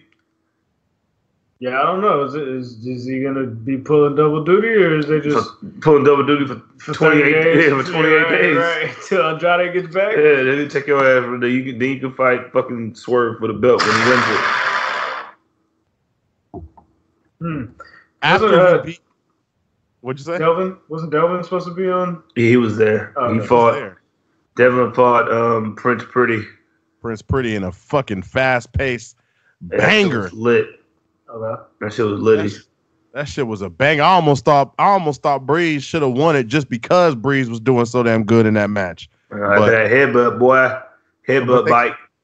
But they can't have a cruiserweight champ lose like that. Not after that fantastic win he had to win it. So, it is what it is. But I wanted to go back to Garza because one thing they did do is that at least they didn't shy away from him being on Raw and what he did to Mysterio, because after that he talked about what he did to Mysterio, what he did to his cousin, and then he said basically he wants his title back. You want my belt back? Basically, he said he didn't lose it. He said Swerve lost it. Swerve lost it, and he beat Swerve. So I'm technically champ now, right? So he's gonna pull double duty on Raw, I guess. I think he's gonna be really dope once they put an actual focus on him on a main roster storyline and spotlight him as a character. He has charisma. Yeah, he has and I guess in a sense an it factor, just because he knows how to talk, and he can talk pretty fucking good. That promo that he cut on Monday, yeah, he did one in the ring too, and that shit was pretty good. I fuck with Angel Garza. Yeah, he's dope. You're all right. Angel Garza's dope. Next we have Diamond. Angel Del Rio, Dominic Dijakovic, and Killian Dane. I was surprised to see Killian Dane. I almost didn't know who he was when his music hit. I was like, "What? Who is?" I was like, "Oh shit, it's Killian Dane." All right, got it. Yeah, he about to get his ass beat, and he did. Okay, Dane bite. Dime bite, everybody bite. Okay, tell us. Everybody bite. I don't really care about the match. Of course, Dominic Dijakovic. He coming for that North American Championship. They made the match official for TakeOver Portland. Keith Lee, Dominic Dijakovic. That should be a good one. Mercedes Martinez put the beating on Casey Catanzaro. I was wondering if they were going to give Mercedes Martinez the win, considering Casey Catanzaro was absent from NXT for such a long time. I didn't. It was her first NXT match back, right? Because she did the Rumble and is now here. Yep. She was at. She was in the NXT Battle Royal. Yeah, she was in the Battle Royal. Okay, my bad. Yeah, there you go. Yep. Jordan Devlin, Tyler Breeze. We touched on that for a minute. Devlin picked up the victory. The whole night, it seemed like the Undisputed Era was looking for Goldie's daddy, and they beating up everybody in sight. They were. That's what they were doing. Well, that's exactly what they did. They smacked some dude's phone out of his hand, threw him into a bunch of boxes, threw somebody in a trash can. They were fucking shit up. Yeah, they threw fucking Kushida through a fucking a whole bunch of shit. Then Bronson Reed comes up like he's about to fucking do something. It gets fucking power kneed by fucking Roddy. And what was Roddy doing? And then some dude was getting his hair cut, and then Roddy was like, come here. It is this cuts dude's hair, just cut all his hair off midway. Okay, and so then left. Roddy's in the Nightmare Collective? I don't know, man. Roddy, it seemed like they had Roddy doing little homie shit since he's the one that broke up the prophecy and lost the belt. Roddy's the enforcer anyway. Roddy do all the dirty work. Yo, get up there and do the stuff, nigga, because you ain't got no belt no more. We got a whole belt. Roddy do all the dirty work, especially now because he ain't got no title. He ain't got shit to do. I got to do something. But a brawl spilled out into the arena. Tommaso Ciampa and Adam Cole, baby, ended up at the announce table. And then all hell just broke loose, and William Regal came out, and he was just like, "Hey, bros are bros." War games. Champ. He wasn't at the War Games announced crate. That's it. War Games. Like, damn, right now? Yes. If you don't calm down, NXT Portland take over War Games. WrestleMania War Games. Niggas didn't even listen. Like, hold on, let me get to my announcement, Craig, because that's what they listen to. War Games. He came out and He broke it up, came out and said, "Get your gear on. This match is happening tonight." And they still kept fighting. Okay. But that was the first time I seen like one of them when all the security come out. They just start running through security. Like, man, y'all niggas security. Get the fuck out the way, man. This nigga Matt Riddle fucking power toss the security guard, but then gave a lightweight love punch to Adam Cole. Really interesting. And he beat down. Hey man, they were fucking punching each other and shit. Adam Cole kept punching Roddy, which is probably what he really wanted to do. Because he broke up the prophecy. All right. So what am I supposed to do? You see how big even Brock Lesnar couldn't do anything, Adam. Right. So this is what I was waiting on the whole night. Bianca Belair, Rhea Ripley supposed to come face to face, and of course, everyone already knew Charlotte was going to get involved in this, and she was coming out to answer the challenge laid by Rhea Ripley for WrestleMania, and Bianca Belair basically came out and was like, Tron. Before you go, I want to explain to Graham the amazingness of Bianca Belair. First off, she came out in a shirt with melanin written all over it. Oh, wow. And it was the greatest thing I've ever seen in my life. Did she? I wonder if she made this shirt herself. If she made that shit herself, she makes all her gear. She was just in like regular. If she made that shirt herself, she needs to sell that, and she will make millions. That melanin shirt was lit. That's dope. Wow. And yeah, and then fucking Charlotte comes out in all her Charlotte-ness.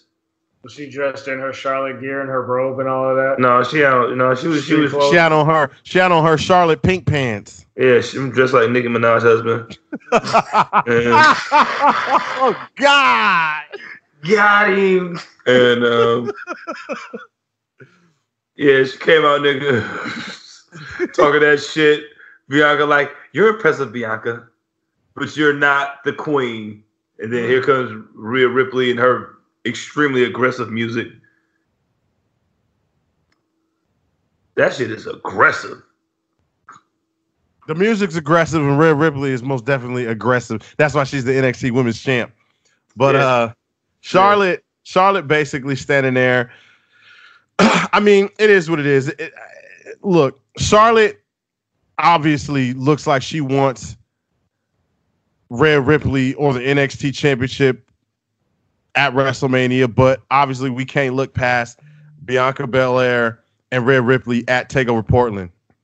That's exactly what they're doing. Yeah. Charlotte trying to get in the head of Bianca, though, telling her, like, hey, she overlooked you. Like, she ain't even thinking about you. She came out and challenged me. She thinking about WrestleMania.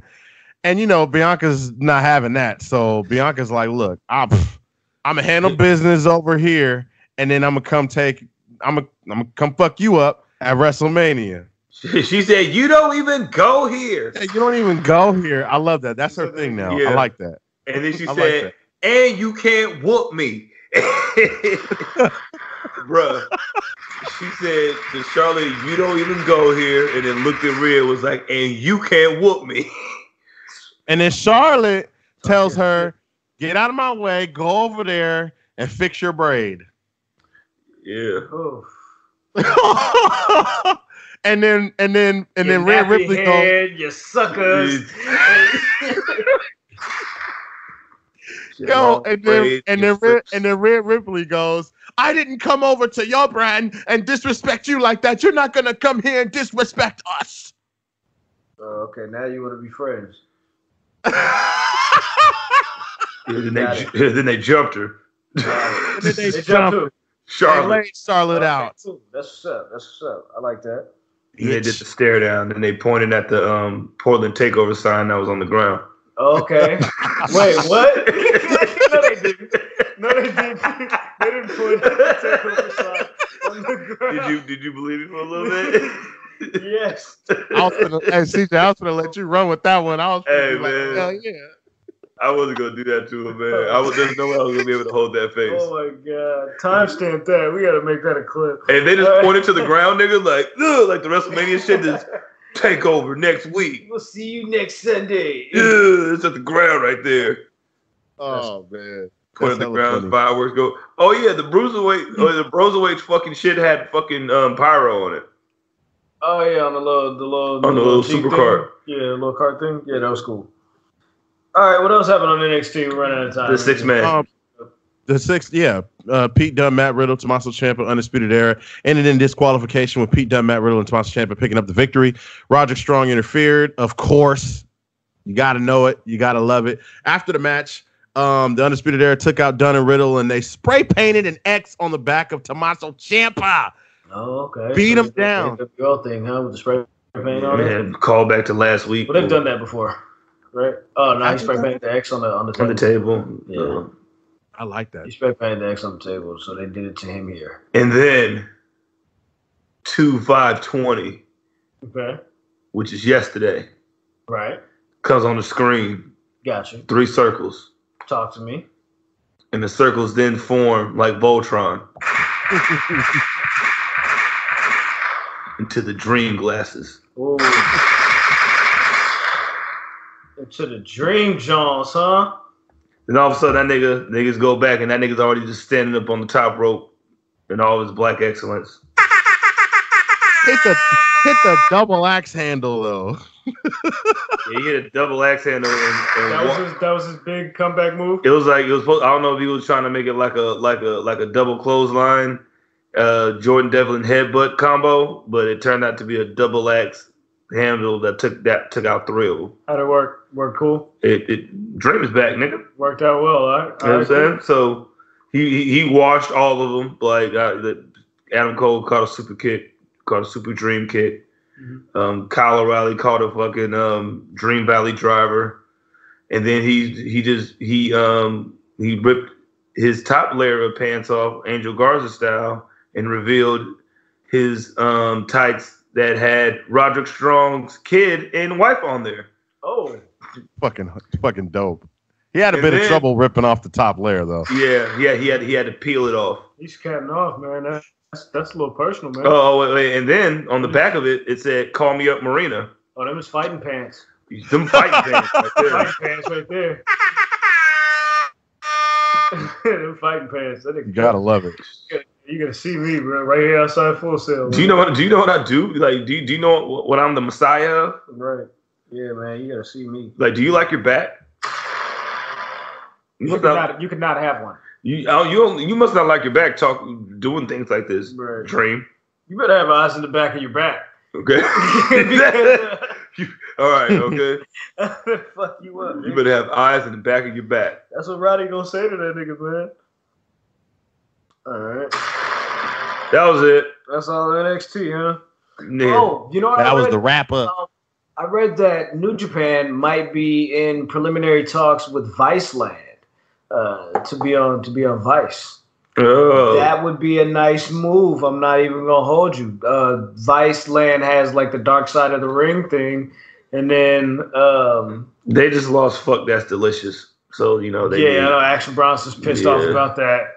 But yeah, that would be dope to have the New Japan Pro Wrestling as the wrestling program on Vice.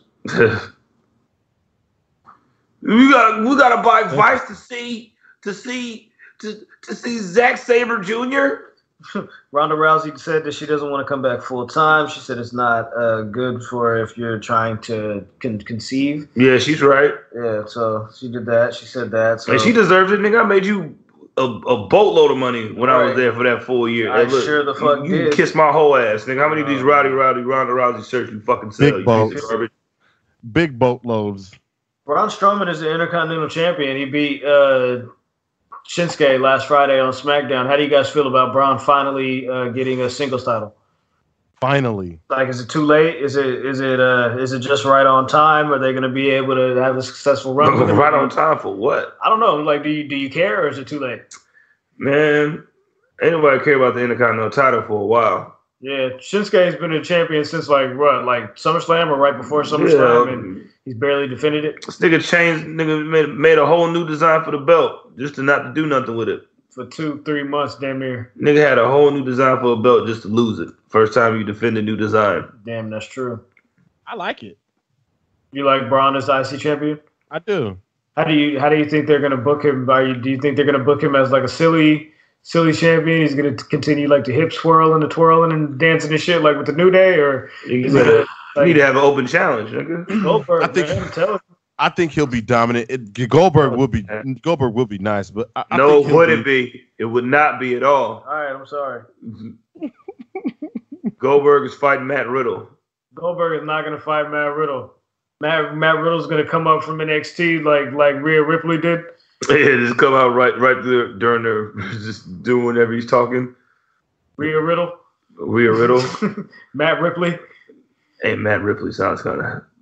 Ripple me this. So yeah, that's interesting. I wonder what's next for Shinsuke and Cesaro. Make them a tag team. I mean, New Day got to fight somebody.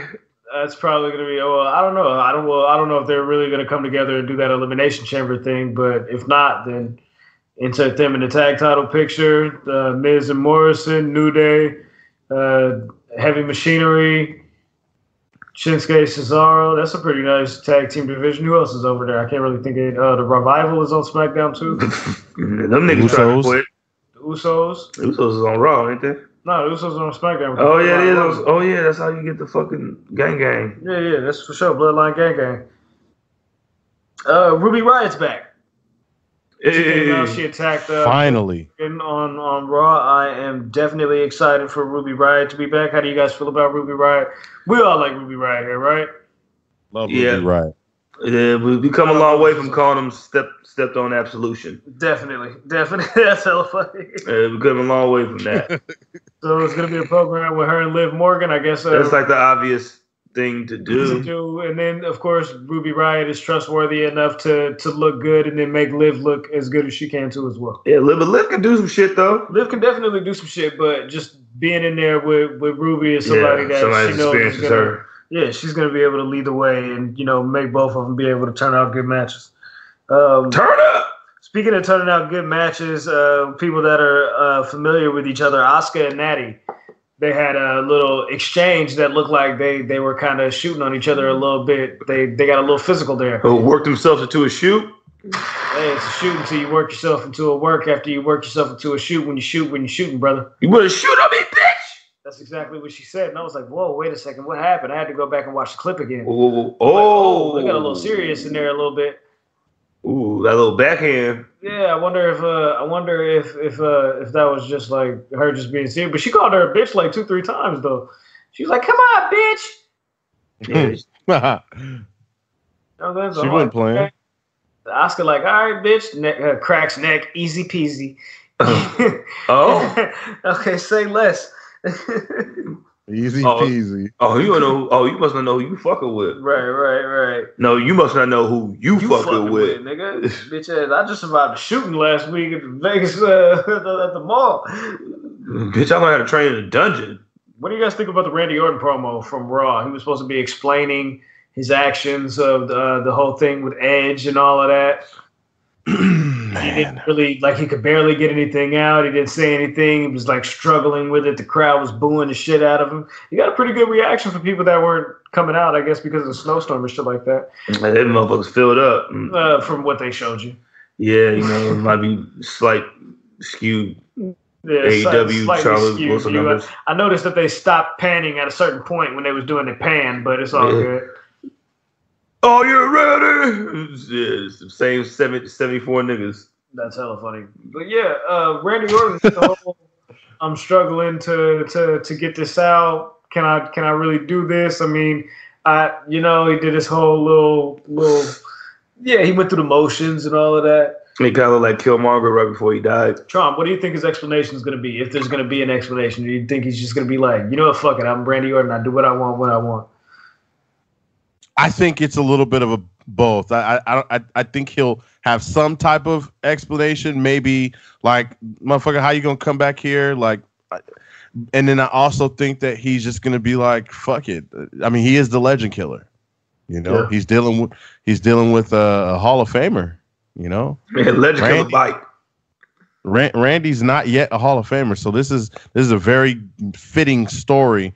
They have history. I like it.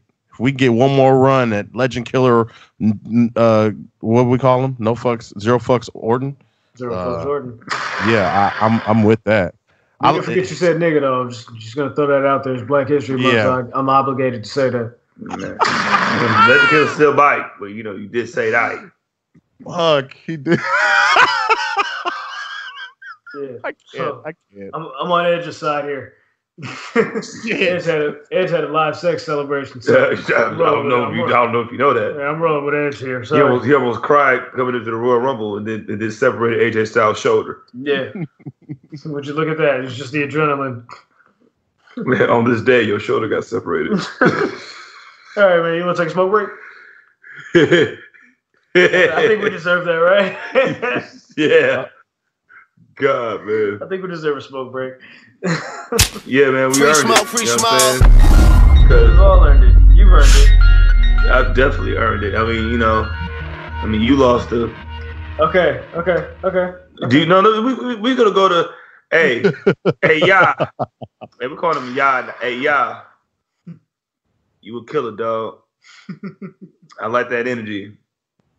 I love that energy, actually. That you dare. Yeah, come on. Fix your mouth to speak about the captain ever again. You, Justice Winslow, Jaren Jackson, 3J. Call y'all niggas 3J and Dylan. Oh, 3J and Dylan. Yeah, 3JG. I can't wait to JD3 till we trade him so we can play him and we can show him what Memphis is about. Oh yeah. So you can't wait you can't wait okay. for fucking Bam to go 20-17 on your head. And Iggy is gonna drop his fucking 11. He's gonna have my 11 points. You know what I'm saying?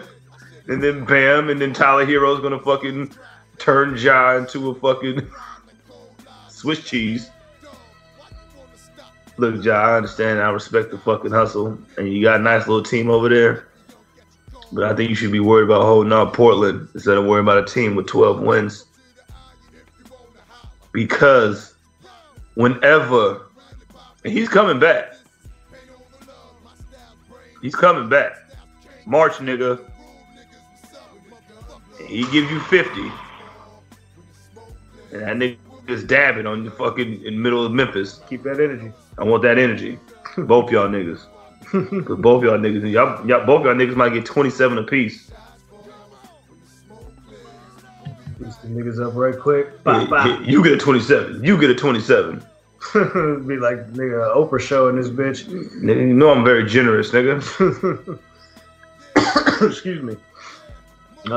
Speaking of which, since you're speaking to that situation, Iggy traded to the Miami Heat from the Grizzlies, of course. What was it, a 2-year deal? 2-year extension. 2-year extension. Sheesh. 30 million? Pat Riley, like real nigga. Hey, Pat Riley, the experienced niggas over there, man. He got enough young talent over there.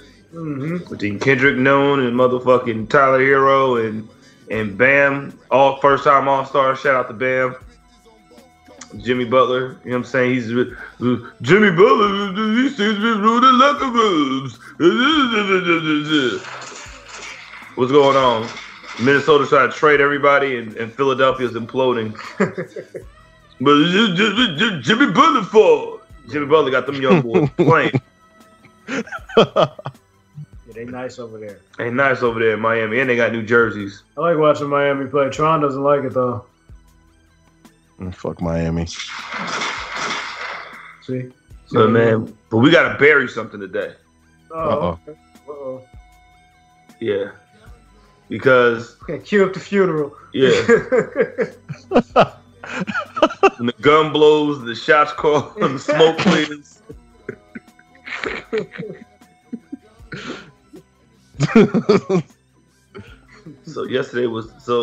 Sunday was the biggest sporting event of the year.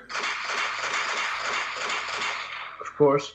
And we tied in the Royal Rumble Worlds Collide predictions. Yeah, we did 11-11.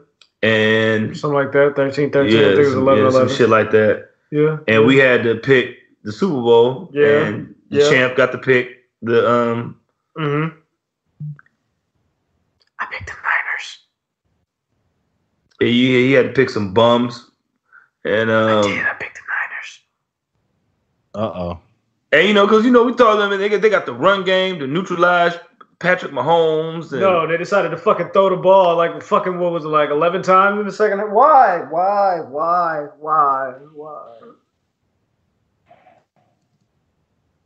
are you throwing the ball? Kyle Shanahan. Outcoach yourself a little bit there, buddy. Too smart, nigga. Got in your own way again, dog. Like, I don't understand how you can get in your own way twice. Especially after they've been talking about, hey, remember that time you got in your own way? Yeah. Well, I wasn't the head coach. Well, isn't the head coach the defensive coach in Atlanta? How come you just didn't run the ball? Well, you got the number one rushing attack now. So, think you would run the ball, you got a 10-point lead. Doesn't he now have like the two biggest comeback losses? Yeah. Or whatever? Yeah. Super Bowl? One, and then one. He has one big for the biggest ever, and then one for the biggest in the fourth quarter. Yeah. There you go. Remember when they got that interception? Yikes. Yeah. Remember they got the interception, the second one that Pat Mahomes threw? The second one, yep. And niggas was sliding the motherfucking end zone, taking third grade class pictures. Mm-hmm. Ooh, that looked great. Didn't pan out very well. Oh man, none of it did. None of it did. I was remember seeing niggas saying that shit was over.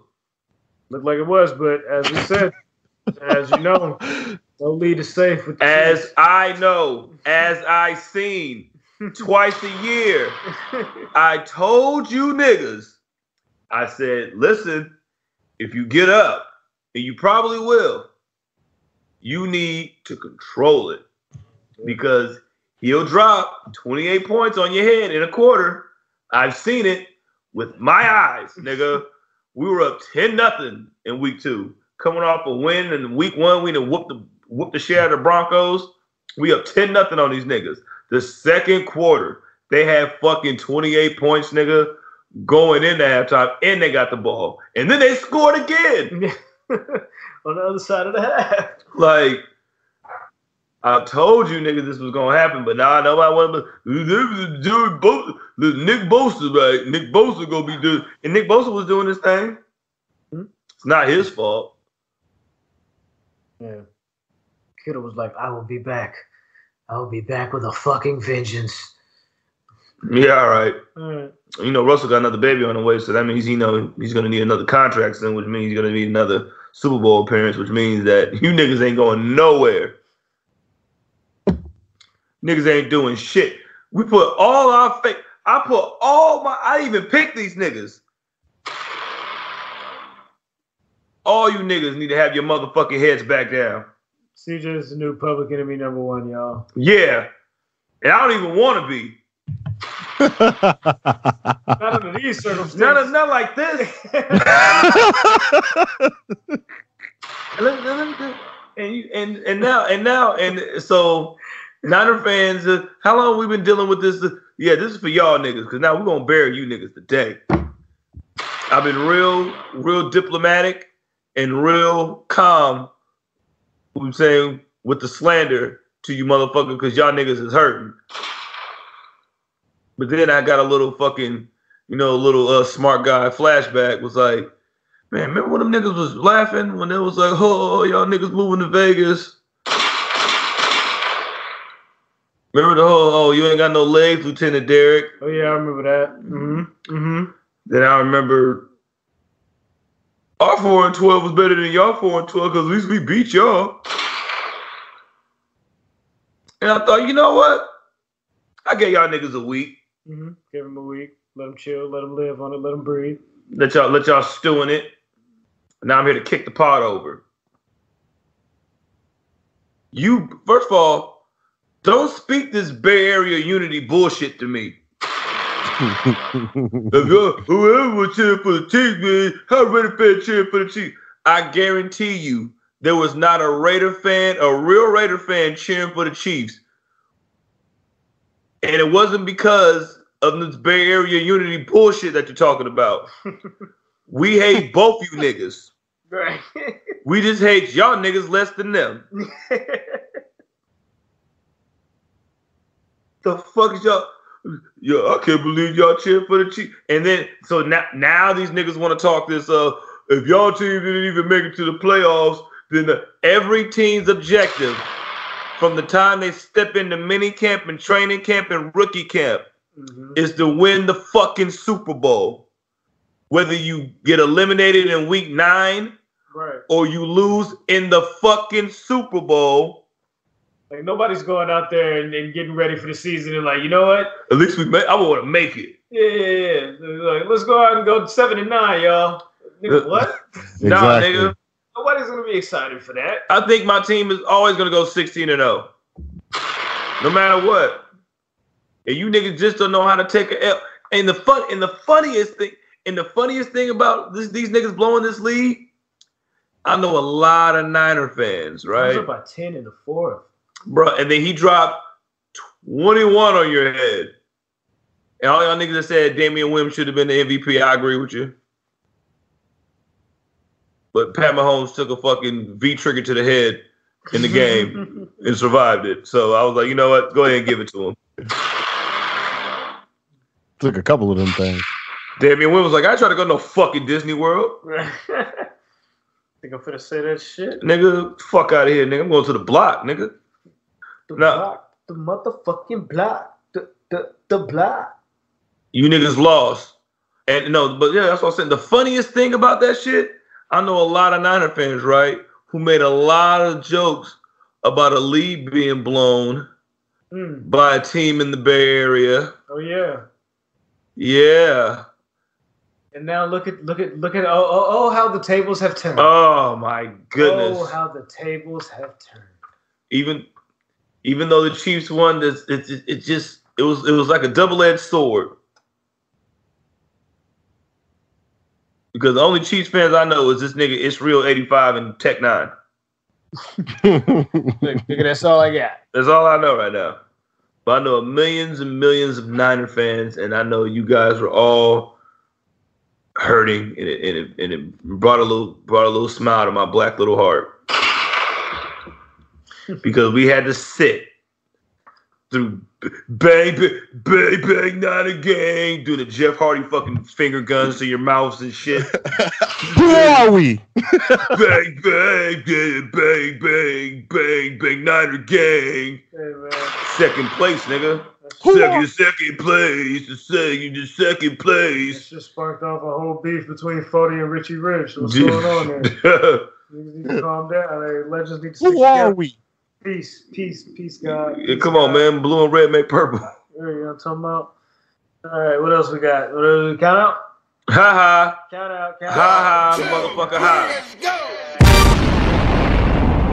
Should be happy with me, Grant. Oh, yeah, you picked him, huh? Yeah, I did. We put our faith in you. Oh, you guys fucking suck. Don't really have anything else to say about this other than it looks like Vegas pulled in about $18.7 million off of Super Bowl bets. Shit. That's cool. We believed in you, Niners. That's cool. Dak, this franchise tag talk. What's going on with that, man? They gonna franchise tag Dak. Blah, blah, blah. Can I fucking talk? Take two. Dakota, Rain Dakota Prescott. Right, exactly. Rain Dakota Prescott is getting franchise tinagged. Oh man. But the thing is, like, even if he did show up and sign the tag, which he probably would end up doing anyway, if they don't, he's gonna sign it. He's gonna get fucking $30 million. I mean, that's cool, but I know you want the long-term stability. Exactly. That's what I'm gonna get you. And all that other shit. But remember what happened with Kirk Cousins? Yeah. Gave him that money and then it was They tagged him. No, I'm talking about how they tagged him. They tagged him. And they tagged him. Then they tagged him. Then they were paying him to a corner. They was like, well, fuck it then. All we'll get Alex Smith. Fucked up the whole game. How you gonna pay Zeke and Jalen Smith and DeMarcus Lawrence and not pay Dak Prescott? Well, if you pay Dak, you automatically eliminate paying Amari Cooper. You know, get him for 8 games anyway. He's a home game player. And then so Michael Gallup was fucking got 1,000 yards this season too. You still got Tavon Austin. You're gonna get rid of Cobb. You're gonna get rid of fucking you still got Jarwin. You're gonna get rid of fucking Jason Witten's old ass. He's gotta go.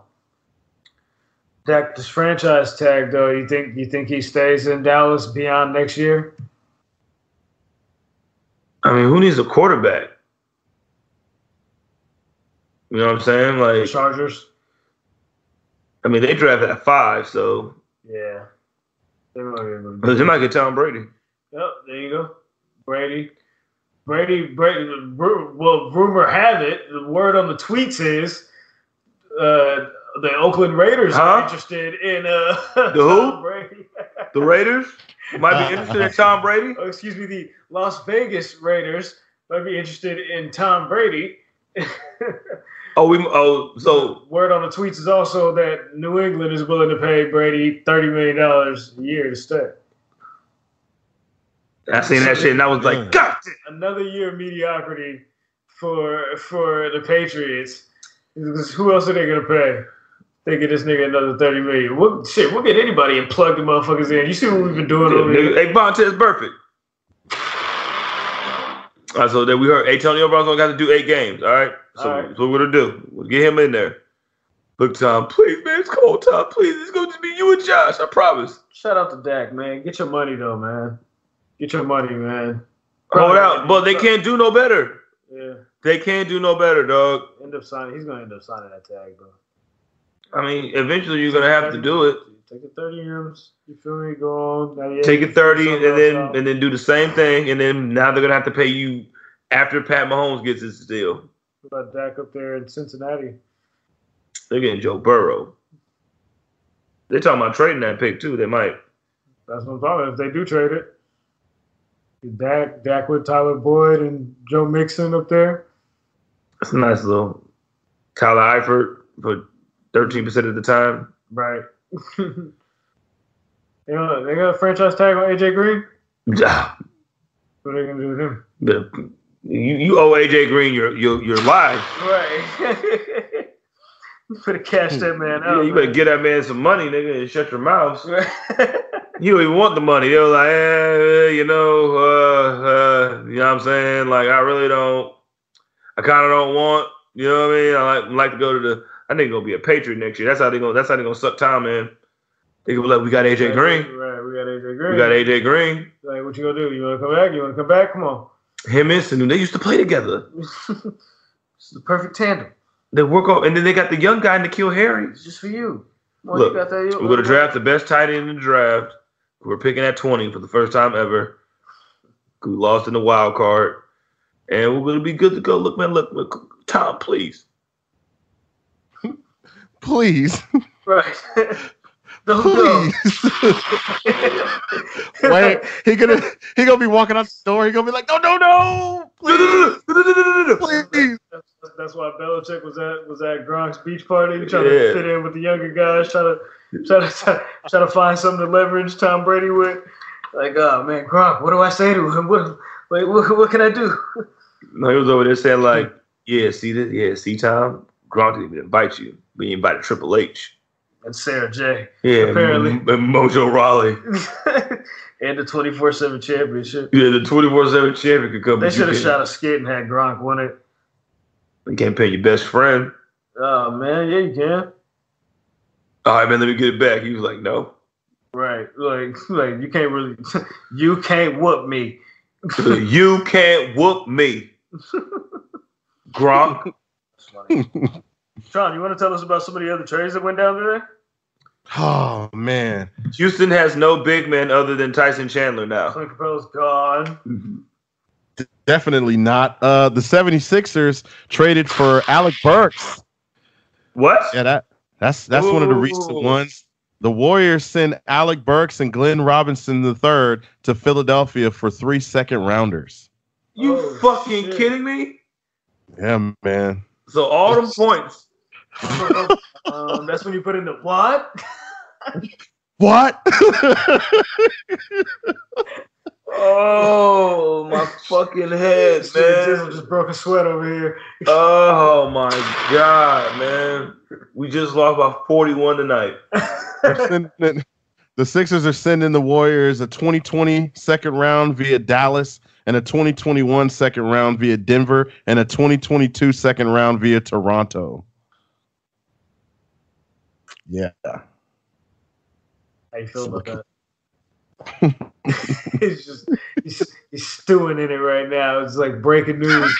God damn, blood. Like, this nigga is speechless. This nigga is the leading scorer on the team. Just hear all the shit he was talking, and now he's just like, oh. I feel like I just lost a Super Bowl by 10 points.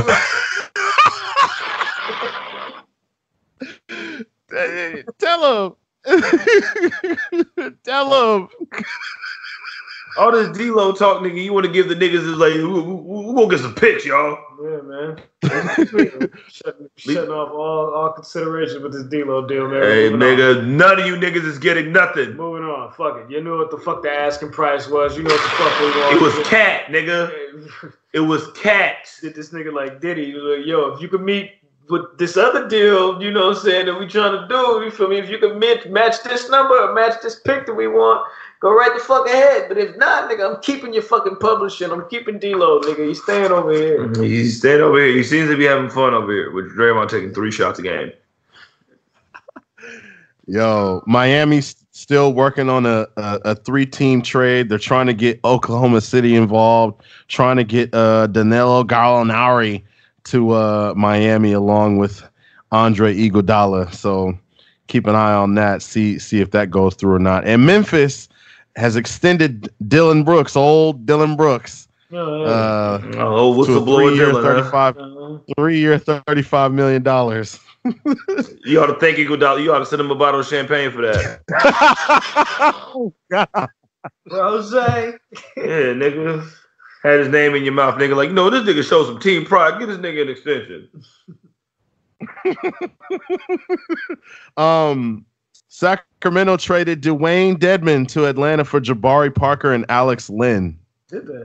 What? Atlanta also gets 2 second-round picks. Jabari Parker, wasn't he just on Sacramento for like 42 minutes? And then Stop. He's like, hey, now you're back. Oh shit, nigga, I still got a condo out here. Right. I ain't even give him my leash yet. I don't know what the hell going on. Hey, I'm back, y'all. What's up? DM like, what's up, nigga? This nigga back in the hood, nigga. What up, nigga? You see me throw that shit off the fucking rim and get that rebound and then get that fucking layup, nigga? Yeah, that shit was dope. Like that nigga went away and had to do jail on the weekends. Yeah, just had to come back. Hey, what are you doing there, Reed? Oh, now you want to read. Oh, man. Hey, the Sixers are working on additional trades to create some roster spots needed to add Burks and Robinson. And if they don't get that done, they're going to have to waive 2 players. What do you think is going to happen with them going forward with Ben Simmons and Joel Embiid? Do you think they're going to continue to do, like, something needs to happen with Ben Simmons has got a extension. Like a super duper max. He's got the Klay Thompson max. Guess what? I'm not going anywhere.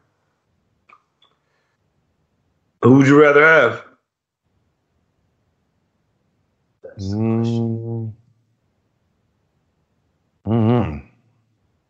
Ben Simmons don't be shooting.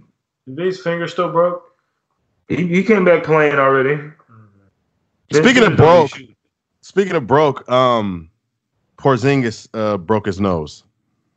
Oh damn! You don't break your nose, so somebody had to do that. So who did that? Who elbowed him? Who came down with a little Hadouken? Who caught him with the ball? That's funny. Okay, so Porzingis got his nose broke. All right, you tough nigga. Right, you be all right, nigga. You tough nigga. Niggas get their nose broke every day, B. You telling Luka? Nicki Minaj and Meek Mill. Yeah. We can do that before we get the fuck up out of here. Hey, just go ahead and admit that y'all still love each other. That you niggas right there, man. All this shit is unnecessary. It's like Romeo and Juliet. Hey, did we just find out that Meek Mill's having a kid? I kind of heard something about that. Another kid? He was like, my girl's sitting here pregnant. Watching me argue online with another bitch embarrassing. I'm chilling. I'm finna chill. They was bugging, man. She said that he beat women. He said that he beat his sister, spit on her, and recorded it. Kicked her. She also said that she had video footage of the woman, I guess, that accused her brother of like asking her for money, and like this whole case and everything could go away and all of that. Also, she had video of that. This alleged of this. I don't know how you can just bring up an alleged rape to try to hurt me. I was like, didn't they find the semen on the kid's pants? Yeah, it's kind of wild, man. Yeah, listen, this is what's alleged. What you're saying about Meek Mill, that's what's alleged because there's no proof. This was like actually tried in the court of law and all of that. And he lost. I mean, hey, man. Y'all still love each other. It's nasty. It's crazy. All of this because Meek liked a picture on Instagram. Of fucking Mr. Petty's whole outfit on a mannequin? Yeah. That shit's funny. That shit was funny, but I guess she didn't like that shit, so she posted a bunch of pictures of him. If you didn't like that shit, why'd you dress him like that? Oh, man. Nigga? That's wild, man. As soon as I start forgetting about nigga, here she come. Say you almost shit yourself in the fucking store. Ha ha. Twitter fingers and the trigger fingers. I was like, damn, man. Then she brought up Drake, and I know Drake like flipped the table or something. Like, man, God damn it! Don't bring me in this shit. Nothing to do with nothing. I'm over here, dog. Like, what the fuck is up, man? She said, when a man gets in your face, you don't say nothing, but when you'll say something to a woman. And I was like, damn, that's crazy, man. Because when a woman gets in your face, you won't say nothing to them, but you'll say something to a man. Nuts, man. Y'all still love each other, man. Just go ahead and.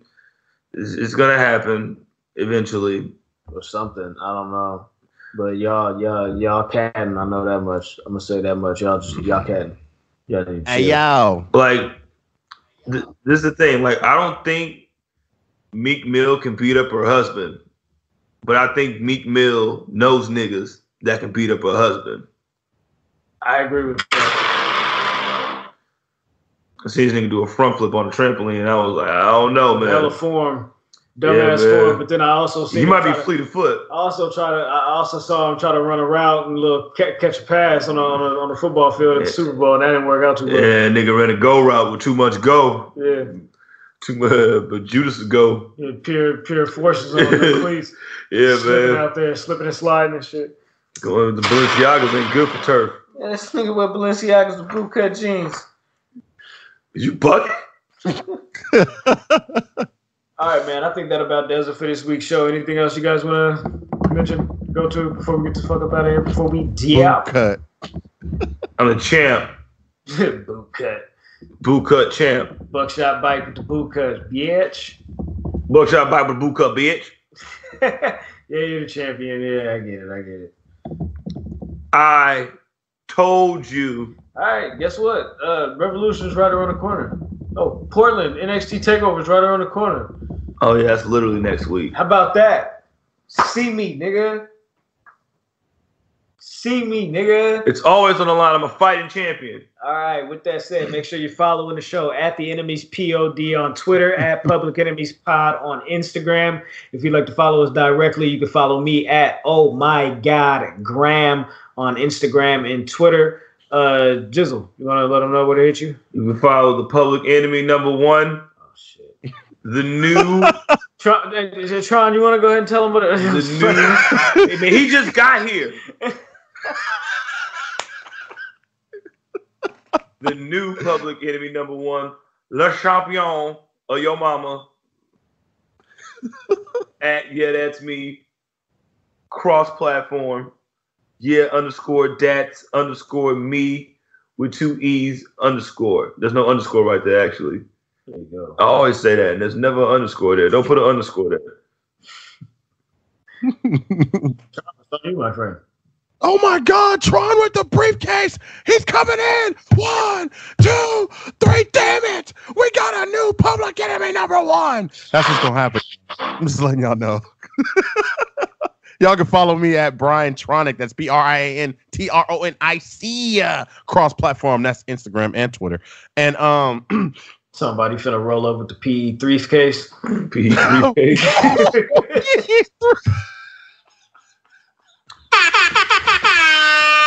You know the graphic coming. That's what we're here for, man. I just put the light bulb just went off on this nigga head. Oh yeah. By the way, like all these little jokes and shit about Tron being like load management and shit. There's been jokes and shit, but he's actually been mixing the show the entire time and doing all of these dope ass graphics and shit that you niggas are seeing like on the Instagram and shit with the rankings and the polls and shit like that. So give it up for Tron and all of that shit. I don't know how to do none of that shit. Even with his absence, this nigga still been working and going crazy. So there you go.